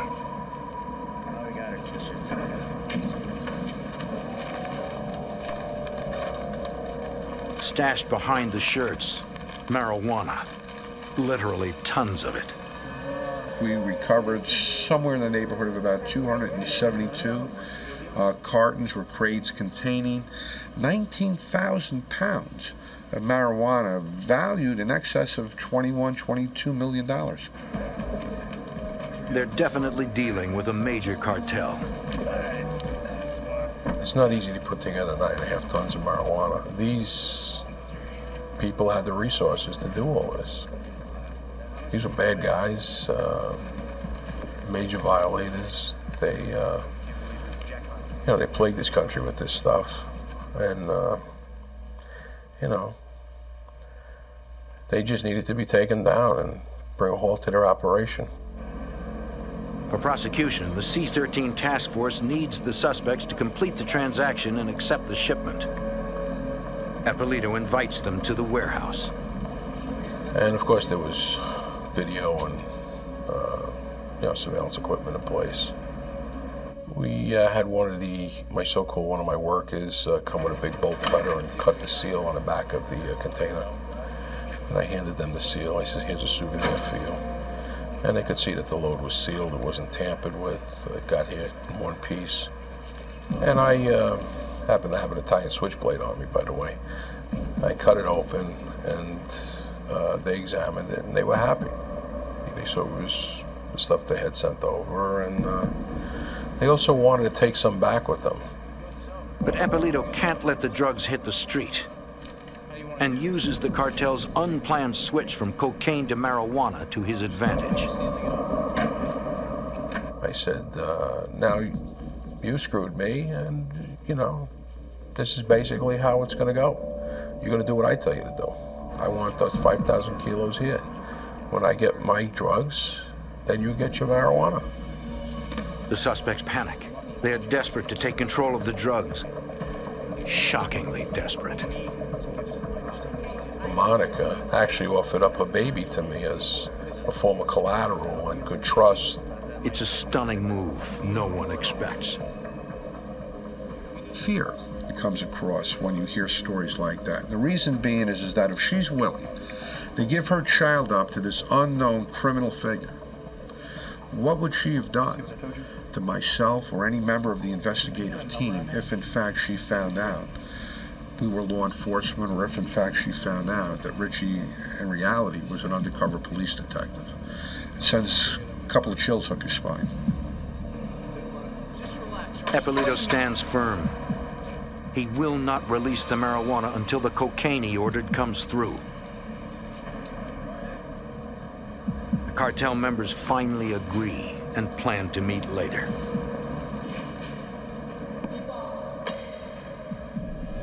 While C-13 plans arrests, Eppolito faces increased pressure from angry cartel members. No, I can't do that. It got pretty heated during these latter meetings because they kept pressuring him to release the drugs, to release some of the marijuana so they could then sell it. On February 3rd, 1993, more than a year after the investigation began, the arrest plans are finalized. The task force moves in. They start with Willie and Monica at Eppolito's office. By this time, the pair suspects nothing. Get your hands up! Get your hands up! They were bewildered. They didn't know what was going on. Guys coming with shotguns, guns out, bulletproof vests on. Then, the man they knew as Tony Romano emerges. I went out there to speak to them and try to get them to cooperate. And I told them, I said, you know who I am? I'm the police. And I guess they felt betrayed and that I had deceived them, which I did, in the interest of justice. And Willie actually looked at me with tears in his eyes and he says, how could you do this to me? I said, well, Willie, I says, you come into this country, you bring this stuff, you destroy our people, our youth. I said, I'm a police officer, I'm a detective. I says, I'm here to uphold the law. I says, you broke the law. I said, you people are under arrest. And I was in, I walked out of the room. FBI agents, FBI agents. Within 24 hours, C-13 arrests Hernando and 6 other co-conspirators. Magola is never found, having fled to Colombia. Eduardo, Monica, Willie, Hernando, Trujillo, and others are each charged with multiple counts of conspiracy to distribute narcotics. FBI Special Agent Mary Setzer. They all pled guilty. However, Mauro Trujillo, also known as Restrepo, fled the country and left for Colombia. The FBI is looking for information regarding the whereabouts of Mr. Trujillo. If anybody has that information, they can call the New York office of the FBI at 212-384-1000. More than a year of dangerous undercover work by the agents and officers of the C-13 task force helped cripple a drug cartel many thought was unstoppable.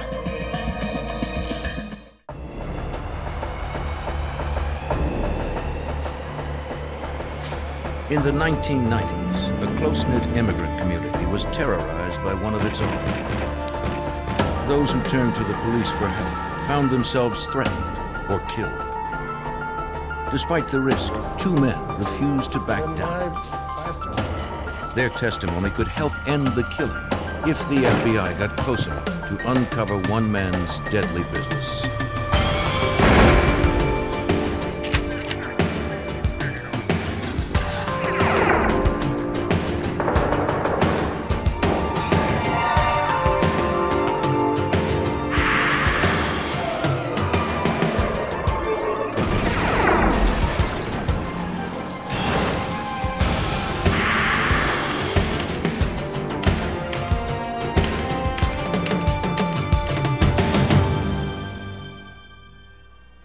Many immigrants escape the poverty of India to start new lives in the United States.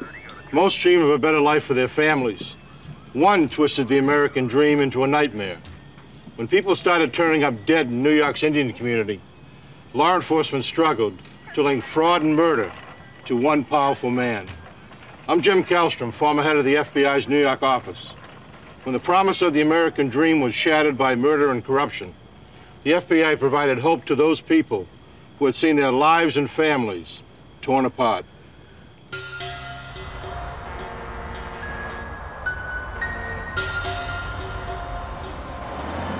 July 9th, 1995. Gas station attendant Kulwant Singh commuted to a gas station in the Bronx to work the late shift. Less than a year earlier, he had arrived in New York from a poor town in India, hoping to make a better life for himself and his family.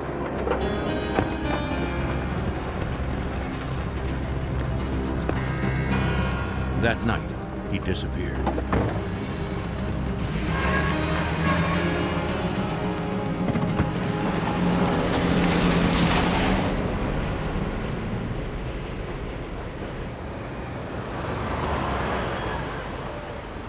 In October, the missing man's brother, Manmohan Singh, traveled to the U.S. to find him. He hadn't heard from his brother in months. It wasn't like him not to write or call. He began his search in Queens at the address of one of his brother's friends. His name was Satyendra Singh. His family was from the same village as the missing attendants. Although this friend had the same last name, he was not related.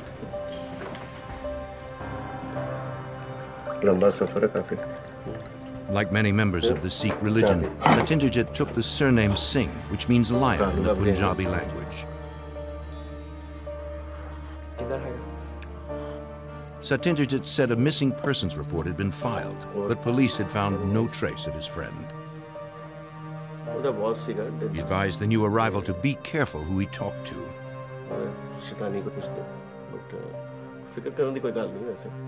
Searching for the brother would be dangerous.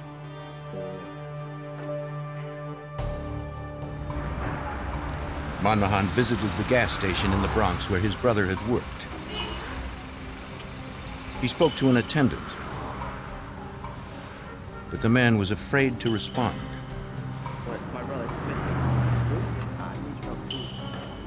I'm sorry.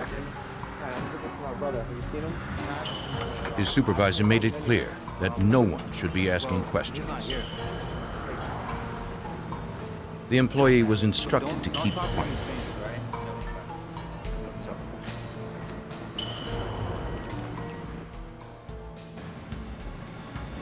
But Manmohan was persistent and convinced the attendant to meet him at a diner a few days later. I can only be here for a few minutes. I know you're looking for him. The attendant said the missing brother had been accused of stealing from the gas station. And he was coming in to cover. Whether or not the allegations were true, they had made the station's owner angry. The attendant believed Manmohan's brother had been kidnapped and probably killed.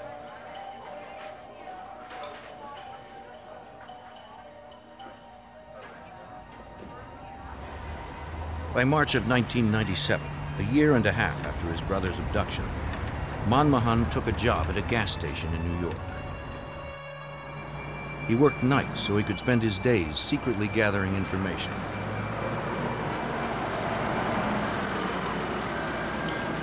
He believed he knew who was responsible and was ready to go to the police. Yeah, I need some oil.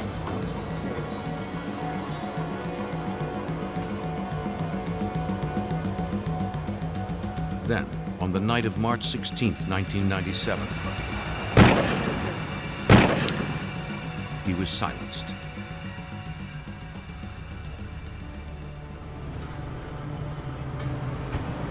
Brooklyn North homicide detectives received a call from a customer who found the body. 105, 1025. They photographed the crime scene to record its condition, then gathered evidence.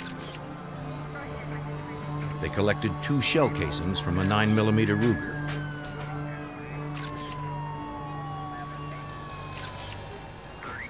Detectives found the register had been robbed, but were surprised that the thief had left some cash behind.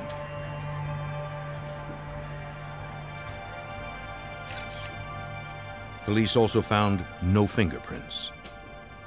Detective Tony Brizada concluded that robbery was not the prime motive. We examined the scene, and it looked like it was a typical gas station robbery at the beginning, but then examining the scene thoroughly, it seemed that it was more like an assassination, or this person was a target because he was shot very close range behind the head, and he was on his knees. Detectives visited the Sikh temple where the funeral was being held. They knew this immigrant community was wary of outsiders, but hoped to find friends of the victim willing to talk. Good, how you doing? Satyendra Singh stepped forward. He told detectives that he knew the slain man. Detectives explained that without cooperation, the killer would likely go free. Okay. Yep, very good. Although he knew he was jeopardizing his own safety, he promised to meet with detectives and help them in any way he could.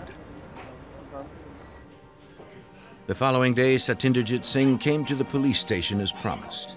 Yes, sir. He brought with him another witness, Sarvjit, who was also willing to talk. They told detectives they believed a wealthy and powerful Indian man named Dinza had ordered the murder of their friend, as well as the abduction of their friend's brother. Dinza was a corrupt and ruthless businessman who was well known in the Sikh community. Like many others, he had come to the U.S. from India in the mid-1980s with only a few dollars in his pocket. But his story was different than most. He had amassed an empire of more than 50 gas stations in and around New York City. And which was common with all the... The witnesses knew several of Dinza's employees and explained to Detective Teddy Braun that the millionaire would stop at nothing to protect his business. His whole thing was fear. He used the fear tactic that he had this community petrified to him. I mean, to the point where he could walk in and do something in front of hundreds of people and no one's going to say nothing. Police also learned that Dinza was no stranger to crime. His record included convictions for felony assault, kidnapping, robbery, gas pump fraud, and weapons possession. He'd served time, but always managed to get back on the street to run his mafia-style operation. Within the Sikh community, Dinza was known as the Indian Godfather. The witnesses said Dinza's empire was a family affair, with Dinza's brother a member of the inner circle and an enforcer for the organization. Sarvjit had seen for himself just how ruthless the brother could be. In 1993, outside a Queens restaurant, the informant witnessed Dinza's brother arguing with a man. The disagreement ended with Dinza's brother shooting him at close range. Sarvjit rushed to the victim's side, but it was too late. Dinza's brother was spirited out of the country to India. He was never captured.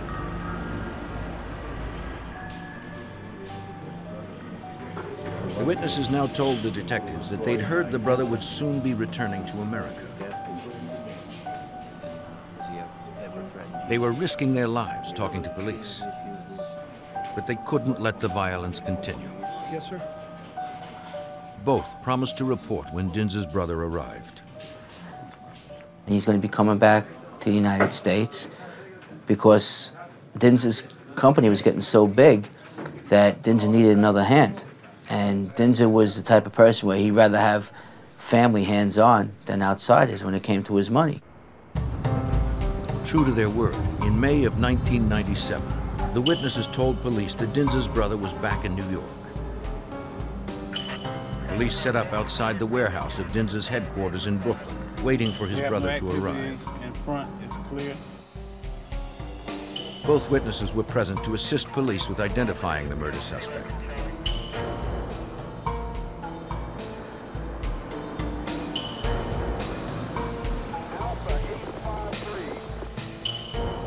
We have a possible target. Stand by. Armed with an arrest warrant, police surrounded the building and cordoned off all entrances, including the back doors of the warehouse. From the surveillance van, Satinderjit confirmed that it was Dinza's brother heading for the front door. We have a target entering the building.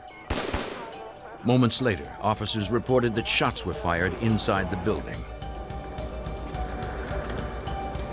They held their posts, waiting for orders. Ready? We're going in. Let's go.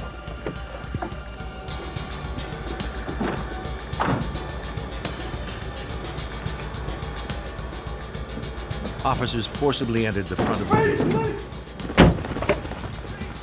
3 men raced out the back door into the hands of police. The men were Dinza's brother, his cousin, and his nephew. All 3 were arrested.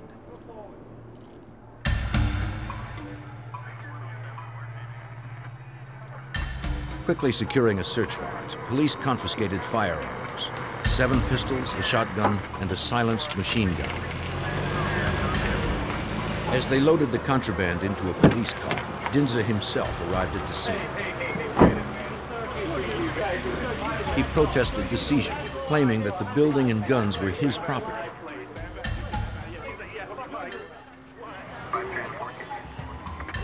But the guns were illegal. Police arrested him on weapons possession charges.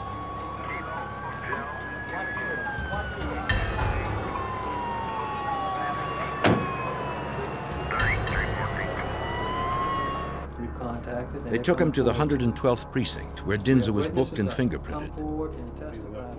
Police pressured him to cooperate. They had 2 witnesses who would testify against him and his brother for murder.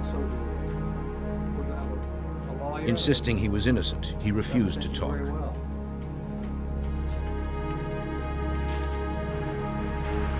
Dinza was held in the Brooklyn Correctional Facility awaiting a bail hearing. But incarceration did not prevent the murder suspect from running his empire. Speaking in Punjabi so guards couldn't understand him, he coerced employees and acquaintances to find out who dared to testify against him and his brother. Besides witness statements, police had little other evidence. Dinza would be out on bail shortly. If he discovered the identity of the witnesses, they might not testify. Then, the murder and weapons charges against the brothers would have to be dropped. In May 1997, New York City police arrested 2 East Indian brothers who had been terrorizing their immigrant community for years. Except for the statements of 2 witnesses, investigators had little evidence against them. But they believed that Dinza was the ringleader and that he had ordered 2 murders and a kidnapping. Dinza had posted bail on May 4th, 1997, just days after his arrest. But his brother remained held on a murder charge in New York City's Rikers Island prison. Through informants, Dinza had learned the identity of the 2 witnesses against him. If they continued to cooperate with the police, he, his brother, and his multi-million-dollar gas station empire would be in jeopardy. Okay, tell me a little bit more. One of the witnesses, Satinderjit Singh, was close with several employees of the suspected murderer. He knew a great deal about how Dinza ran his $60 million gas station chain.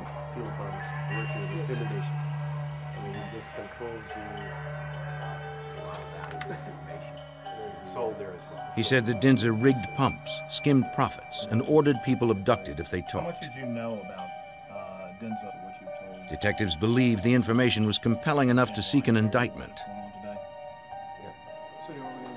In early June of 1997, investigators met with the assistant U.S. attorney to explore Dinza's illegal activities. NYPD detective Teddy Braun explained how Dinza's pump rigging scheme worked. Dinza owned like 53 gas stations, and he had this unique skimming system And what it did was it regulated the amount of gas that was pumped into a consumer's vehicle. So if you would have went in and asked for $10 worth of gas, he'd be able to set up that machine where it can give you 80%, 90%, whatever percent that he wanted to give you, and the rest would be saved. Assistant U.S. Attorney Ben Campbell learned that not only was Dinsa's empire corrupt, it was extensive. The NYPD informed us that Dinsa had, among other things, an organization built around pump fraud, basically ripping off customers at his gasoline stations throughout the New York and New Jersey area, by which he generated millions of dollars in income. That he protected that pump fraud activity through a pattern of violent crime, including murder. On June 18th, just as the federal investigation was beginning, witness Satyendra Singh was shot to death in Queens.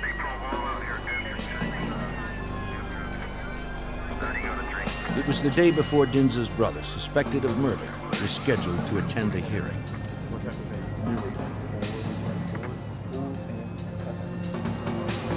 At the crime scene, a neighbor told police he had witnessed the crime. He had been outside at the top of his stoop when the shooting took place. Since his apartment lacked air conditioning, he was watching a Mets game on his front porch. He was distracted by what appeared to be a traffic dispute.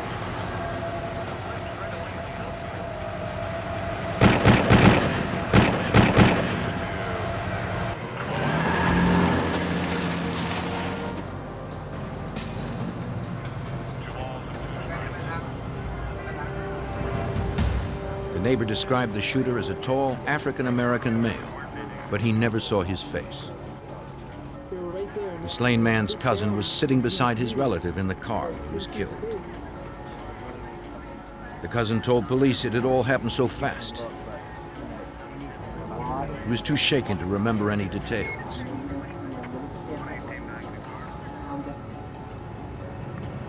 Forensic technicians photographed the scene. They collected shells that had been fired from a 9mm handgun. No other physical evidence was found. Nothing to prove that Dinsa was responsible. Investigators believed that Dinsa would continue to use any means necessary to protect his millions. They needed some way to stop him. NYPD detectives turned to Assistant U.S. Attorney Ben Campbell for guidance. He would refocus the investigation to take advantage of the federal RICO statute, the Racketeering Influence and Corrupt Organizations Act, a law used to prosecute organized crime.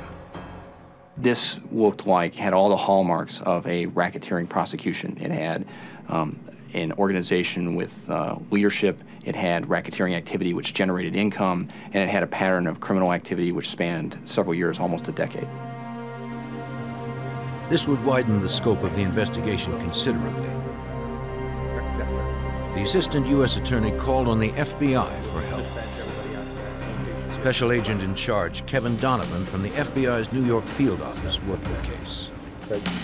The FBI was planning on conducting a traditional organized crime investigation that would focus on development of cooperating witnesses, use of cooperating witnesses, review of records, and search warrants to focus on the multiple acts of violence and the multiple acts of fraud.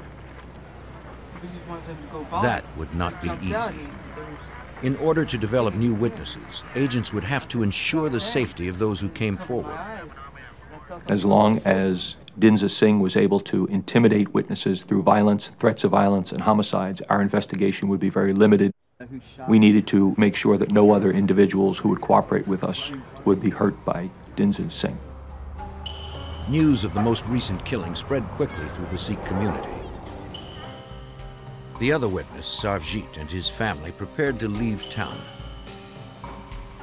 Investigators pleaded with him to allow the FBI to place him under protective custody. But he insisted on taking his wife and 2 small children away from New York. Despite investigators' best efforts, Dinsa had intimidated another witness. To the Sikh community, the police and the FBI seemed powerless to protect them. In the summer of 1997, the FBI was on the trail of a violent businessman named Dinza. Investigators believed he had already killed 2 men, kidnapped a third, and scared another out of New York. They needed an informant close to Dinza to get enough evidence to arrest him. I will get back to you. But Special Agent in Charge Kevin Donovan found that Dinza was well protected. The major hurdle that the FBI and the New York City Police Department had to overcome was an inability to develop cooperating witnesses and informants early on due to language difficulties and due to the fact that most of the individuals who worked at City Gas Corporation were not willing to come forward because of Dinza Singh's threats of violence and his acts of violence that were well known throughout the community. Dinza now threatened the life of another member of the Sikh community. Balwant Singh was close friends with a witness who had fled the city with his family. The man was terrified. Dinza had come after him to find the one remaining witness. He remained holed up in his apartment with his wife and daughter for 3 days before he finally called police. He reached the Queens Homicide Unit, which was investigating the murder of Satinderjit Singh, a witness against Dinza. Balwant told police that he had attended the slain man's funeral. There he was approached by one of Dinza's men. He asked Balwant where the other witness was hiding. Dinza wanted to discuss the witness's testimony face to face. Balwant refused to tell him anything. But now he feared for his own life.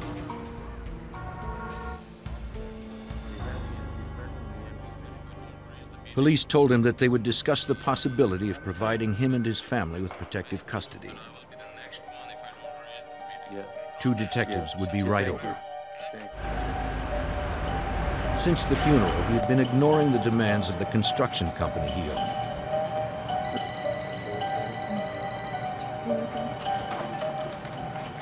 Mr. Singh, please. Hello? Yes, Mr. Singh. Needed Yeah. here at the office. When the company called, he agreed to run an urgent errand. He left his frightened family, promising he'd return as soon as he could. He knew Dinza's reputation.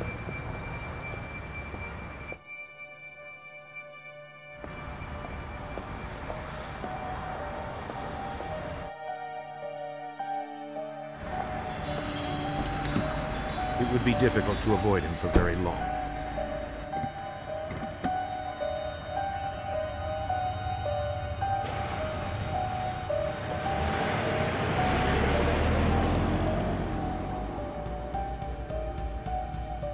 Just minutes after pulling out, the man noticed a sedan that seemed to be following him.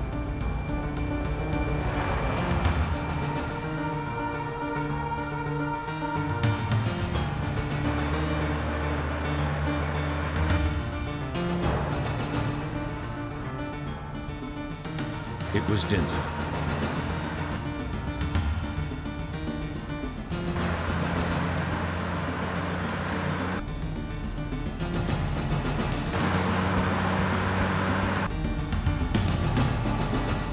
Balwant didn't want to take any chances, so he returned home. Dinza sped away. As detectives headed for Balwant's apartment, they received a page.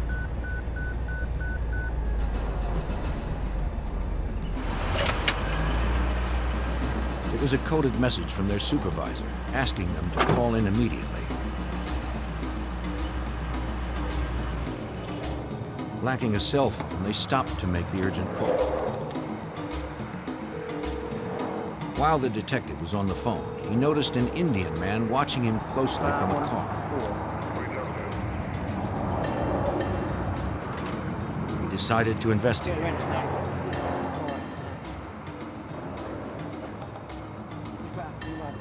The detectives asked the driver for his license and registration.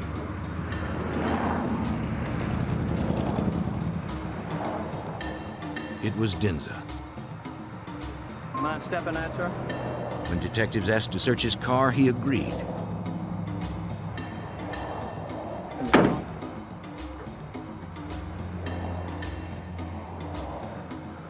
Inside, they found some gas receipts. In the trunk, detectives also found electronic gauges for gas pumps. Dinza possessed nothing that was illegal.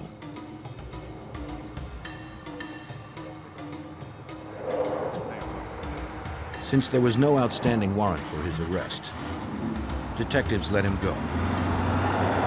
The detectives were called away on an emergency. They never made it to the informant's home that day. The next morning, the man's frightened wife called police. Her husband had taken refuge in a friend's gas station. He waited anxiously for them to arrive and was relieved to see them pull up.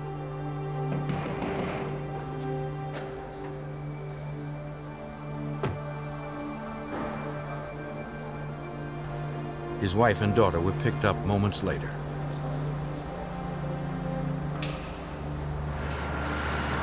That evening, the family was taken to an undisclosed hotel outside of New York. The family would hide there under police protection until Dinza could be arrested.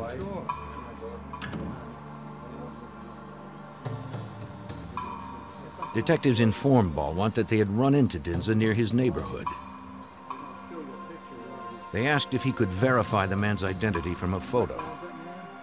Yeah, this is Mr. Dinza. Balwant identified him instantly. I'm 100% positive. This is Mr. Dinza. Investigators had one more witness in their case against the deadly businessman, but they still lacked sufficient evidence to make an arrest. In July of 1997, FBI agents and NYPD detectives believed gas station mogul Dinza was the man behind the murders of 2 Indian immigrants and the disappearance of a third. Investigators had little evidence to prove their theory, and Dinza's intimidation had silenced most witnesses. But a few among the community were tired of living in fear. At the end of July, Brooklyn North homicide detective Teddy Braun interviewed a source close to Dinza. During the interview with the confidential informant, my partner Tony Pizzata came across a name Marvin, who was linked as Dinza Singh's strong arm. The man's full name was Marvin Dodson. He was a 35-year-old African-American male. Detectives discovered that he had an arrest record for illegal firearms. Any of these men look familiar? They showed a photo lineup to the cousin of the slain witness who was in the car when the shooting occurred. You recognize any of these men? He immediately identified Dodson as the gunman. Detective Anthony Pizzata now began searching for Marvin Dodson. My partner and myself put together a list of various locations, like about 6 or 8 locations where he hung out, his residence, his relatives. On July 4th, 1997, police cornered Dodson in a Queens neighborhood. Marvin Dodson! Turn off your ignition! Throw your keys out the window now! Do it!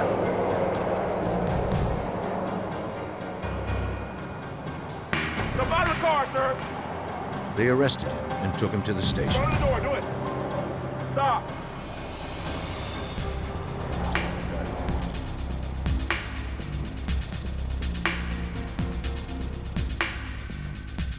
Dodson agreed to testify against Dinza in return for a lighter sentence.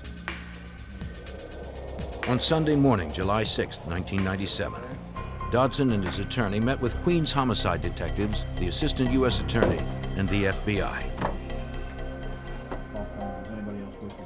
Dodson confessed that he had been hired by Dinza for the murder. Dodson said the plan to kill one of the witnesses began on May 18, 1997. At the time, Dinza had just been released on bail.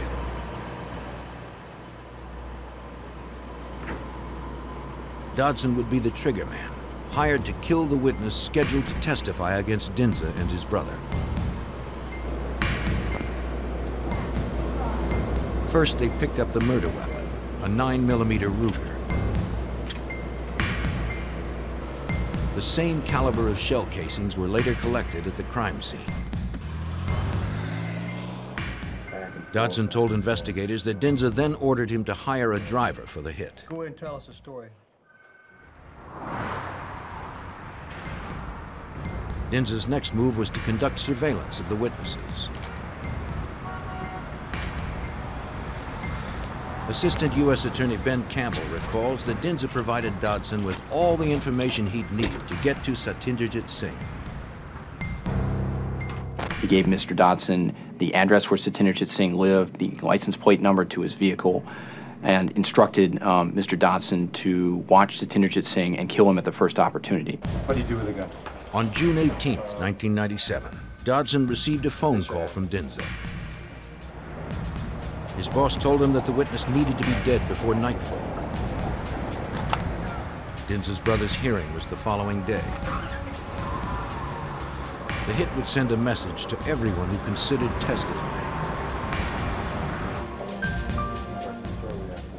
Dodson said that he and his driver, Walter Jazz Samuels, met Dinsa at one of his gas stations. Dinsa provided them with a white van. They watched Satyendra house until he came out. He was with his cousin.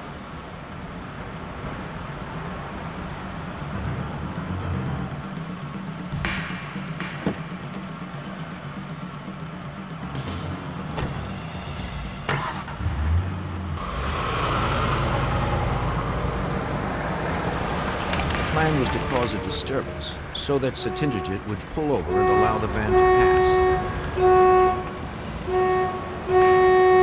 When he did, the van blocked him from moving.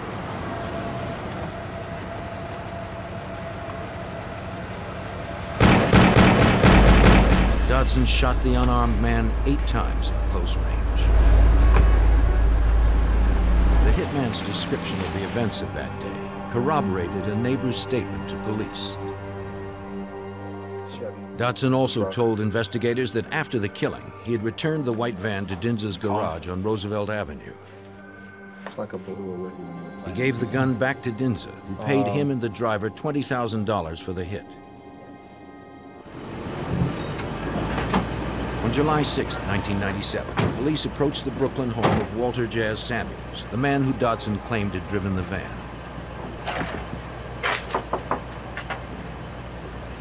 Samuels. They arrested him without incident. New York City Police Department. Keep your head straight ahead. Police learned that Samuels had a record of previous arrests. With Samuels in custody, investigators turned their attention to Dinsa. The U.S. Attorney's Office believed agents and detectives now had enough evidence to indict Dinsa on federal racketeering charges. Special Agent in Charge Kevin Donovan recalls that agents dispersed across the city to find him. FBI agents and New York City Police Department detectives initiated surveillances at several City Gas Corporation gas stations in which Dinsa Singh was known to frequent. At 5 p.m. on July 7, 1997, FBI agents and NYPD detectives followed Dinsa to his Foster Avenue gas station. When he arrived, they arrested him for murder, kidnapping, pump fraud, and obstruction of justice in aid of a corrupt organization. The entire case hinged on the testimony of Dinsa's hitman, Marvin Dodson. But because Dodson was a murderer, the U.S. attorney still needed to substantiate his story with other evidence or witness testimony.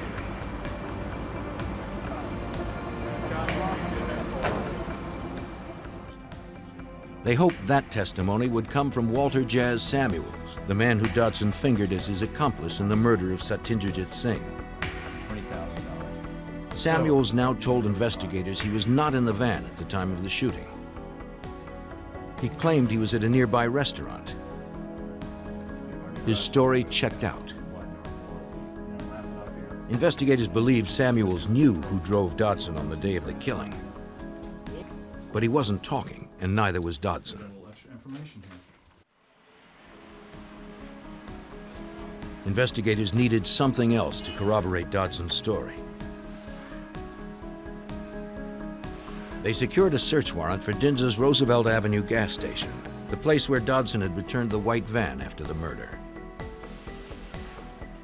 They searched the entire premises, but found little other than stolen license plates. They believed they were probably used on getaway cars during the commission of crimes. But once again, they had no proof. They found nothing that could corroborate Dodson's story or connect Dinsa to the murder. As the FBI and police continued to pursue evidence, Dinsa was behind bars once again, pending a July 14th bail hearing. Investigators hoped Dinsa's incarceration would encourage witnesses to come forward.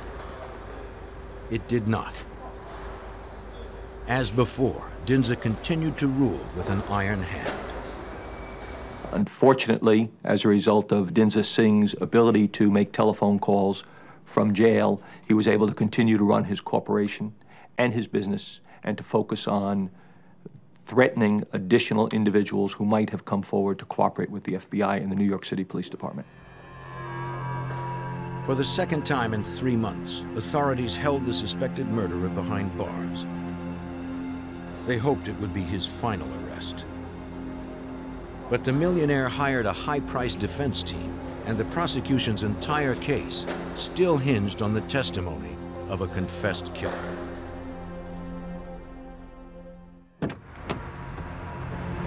In July of 1997, a man named Dinsa had been arrested on federal racketeering charges that included murder and kidnapping to protect his corrupt business empire. It was his second arrest in 3 months. As he had before, Dinsa directed his business and even threatened potential witnesses from a prison telephone. But this time, investigators were listening. Assistant U.S. Attorney Ben Campbell was not going to let Dinsa slip through his hands again. They had to keep him behind bars. First, his conversation was in Punjabi, which is a very unique dialect, and it took us some time before we could find a Punjabi translator to translate those telephone calls. Secondly, he was not very overt in his conversation, so he was somewhat cryptic in his conversation with his colleagues. The translations opened a rare view into just how tightly Dinsa held the reins to his empire. Dinsa attracted customers to his rigged pumps by advertising the lowest gas prices in New York. But his pumps provided less than a gallon for the price. He was issuing routine instructions to the members of his office, telling them to change the price of gasoline at his various stations, to continue to order supplies for his company. In addition, he also gave them instructions about things to communicate to their attorneys and steps to be taken in order to try and get him out on bail. As Campbell raced to find evidence to keep Dinsa from making bail, police processed the suspect's car. They found business cards that linked Dinsa to his hitman Marvin Dodson and Dodson's operative Walter Jazz Samuels. Police also recovered a list of names and addresses that appeared to be a hit list. The list included the home address of Sarvjit Singh, a federal witness who had fled the city with his family. Balwant Singh, who was under protective custody, had also made the list. 7 more men with Punjabi names appeared as well. It was just what investigators needed to keep Dinsa from making bail. While they did not know whether these men were dead or alive, they knew who might. Agents asked Walter Samuels about the list, hoping it would prompt his memory. He finally opened up. He said that Dinsa had planned to kill those 9 men. 2 of them, Balwant and Sarvjit, were federal witnesses. The other 7 were Balwant's family members. They were all still alive. Once again, agents would need to corroborate the story. Confined in the room next door, Marvin Dodson and his lawyer waited to be questioned. Look at? Tell me what it means to you. Dodson confirmed Samuel's story and added something else.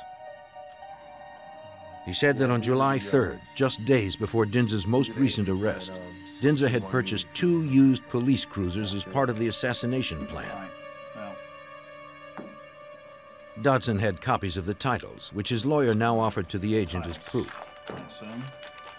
Mr. Dinsa's plan was for Mr. Dodson and Mr. Samuels to pose as law enforcement officers and to stop Balwant Singh on the street along with members of his family and kidnap them and bring them to Mr. Dinsa at an undisclosed location. You're going to try to cram all these people in. Feeling the pressure and hoping to cut a deal, Samuels now told investigators the name of the man who drove the white van during the murder.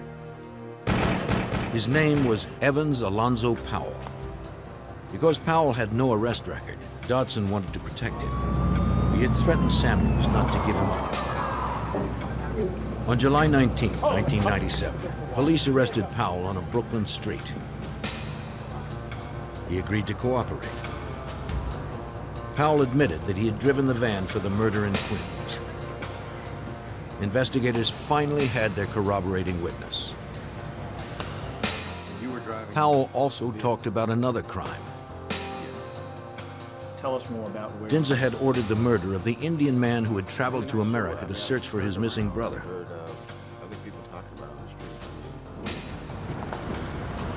Powell was present when Dodson killed the attendant at the Brooklyn gas station on the night of March 16, 1997.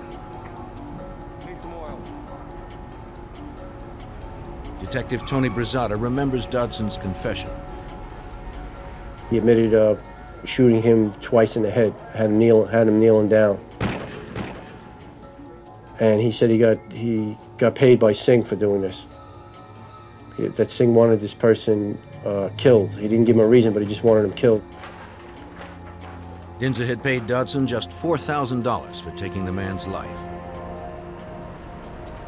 Dodson stole money to pay Powell for being the lookout.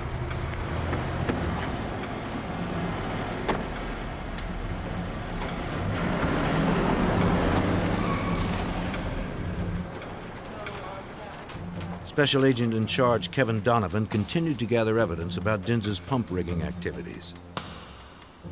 The FBI and the New York City Police Department executed a search warrant at the Foster Avenue City Gas station. The focus of our search was to identify and obtain evidence of the pump rigging scheme. As a result of the excavation of the area around the pump, electronic devices were located in a box that was used to control the pump rigging scheme. Investigators determined that Dinsa manipulated the flow of gasoline to customers' cars through devices controlled by remote. Wired to the pumps and buried underground, the systems could be turned on or off at will.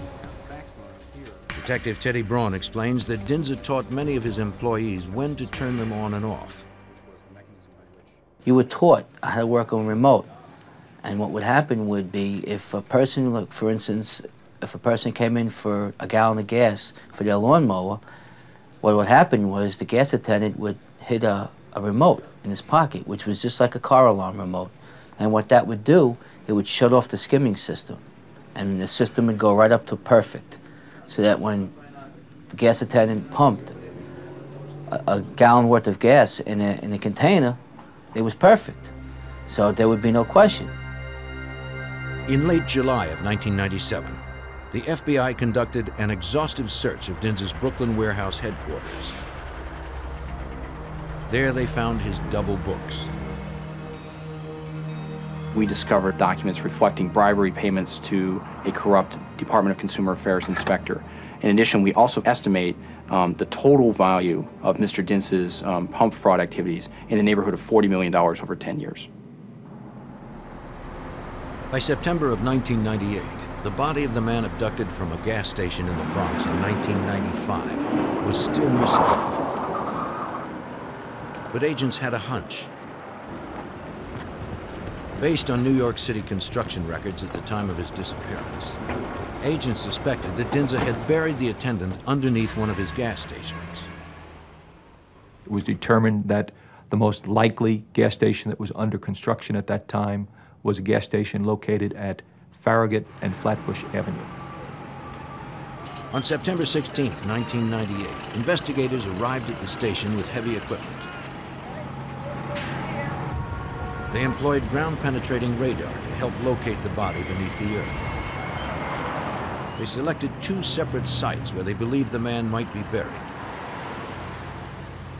The construction crew removed slabs of concrete, and the FBI, the New York City Police Department, examined these 2 sites that were located by the ground-penetrating radar. Investigators never found the man's body. Though this news was disappointing, investigators were having better luck with other leads. Assistant U.S. Attorney Ben Campbell subpoenaed Dinza's cell phone records. They placed Dinza at the time and place of Satyendra Singh's murder. Prosecutors were well armed when Dinza's trial began in Brooklyn Federal District Court. They hoped to convict him on 29 counts, including capital murder. Savjit Singh, who assisted the investigation despite death threats, testified against the man accused of killing his friends. On March 2, 1999, after 2.5 days of deliberations, the jury found Dinza guilty of 21 of the 29 counts. They included murder, attempted murder, and fraud. Dinza was acquitted in the kidnapping of the man whose body was never found. On October 5, 1999, Dinza received 8 life sentences without possibility of parole. He escaped the death penalty. Later that month, the same judge sentenced Dinza's hitmen for their roles in the murders. For assisting in the conviction of Dinza, their sentences were considerably lighter. Powell received 10 years, Samuels 12, and Dodson 18. But it was the conviction of Dinza that was most satisfying to prosecutors. Prosecution of Mr. Dinza was a very, sort of personally for me, a very rewarding experience. We were able to step into a community that frequently does not turn to law enforcement for assistance, and to render some significant help to them in order to remove an individual who was, for lack of a better term, a plague on that community. Like many immigrants before him, Dinza arrived a poor man and was embraced by a community of compatriots. But he repaid their kindness with swindles and murder. For his greed and brutality, he will never be free again.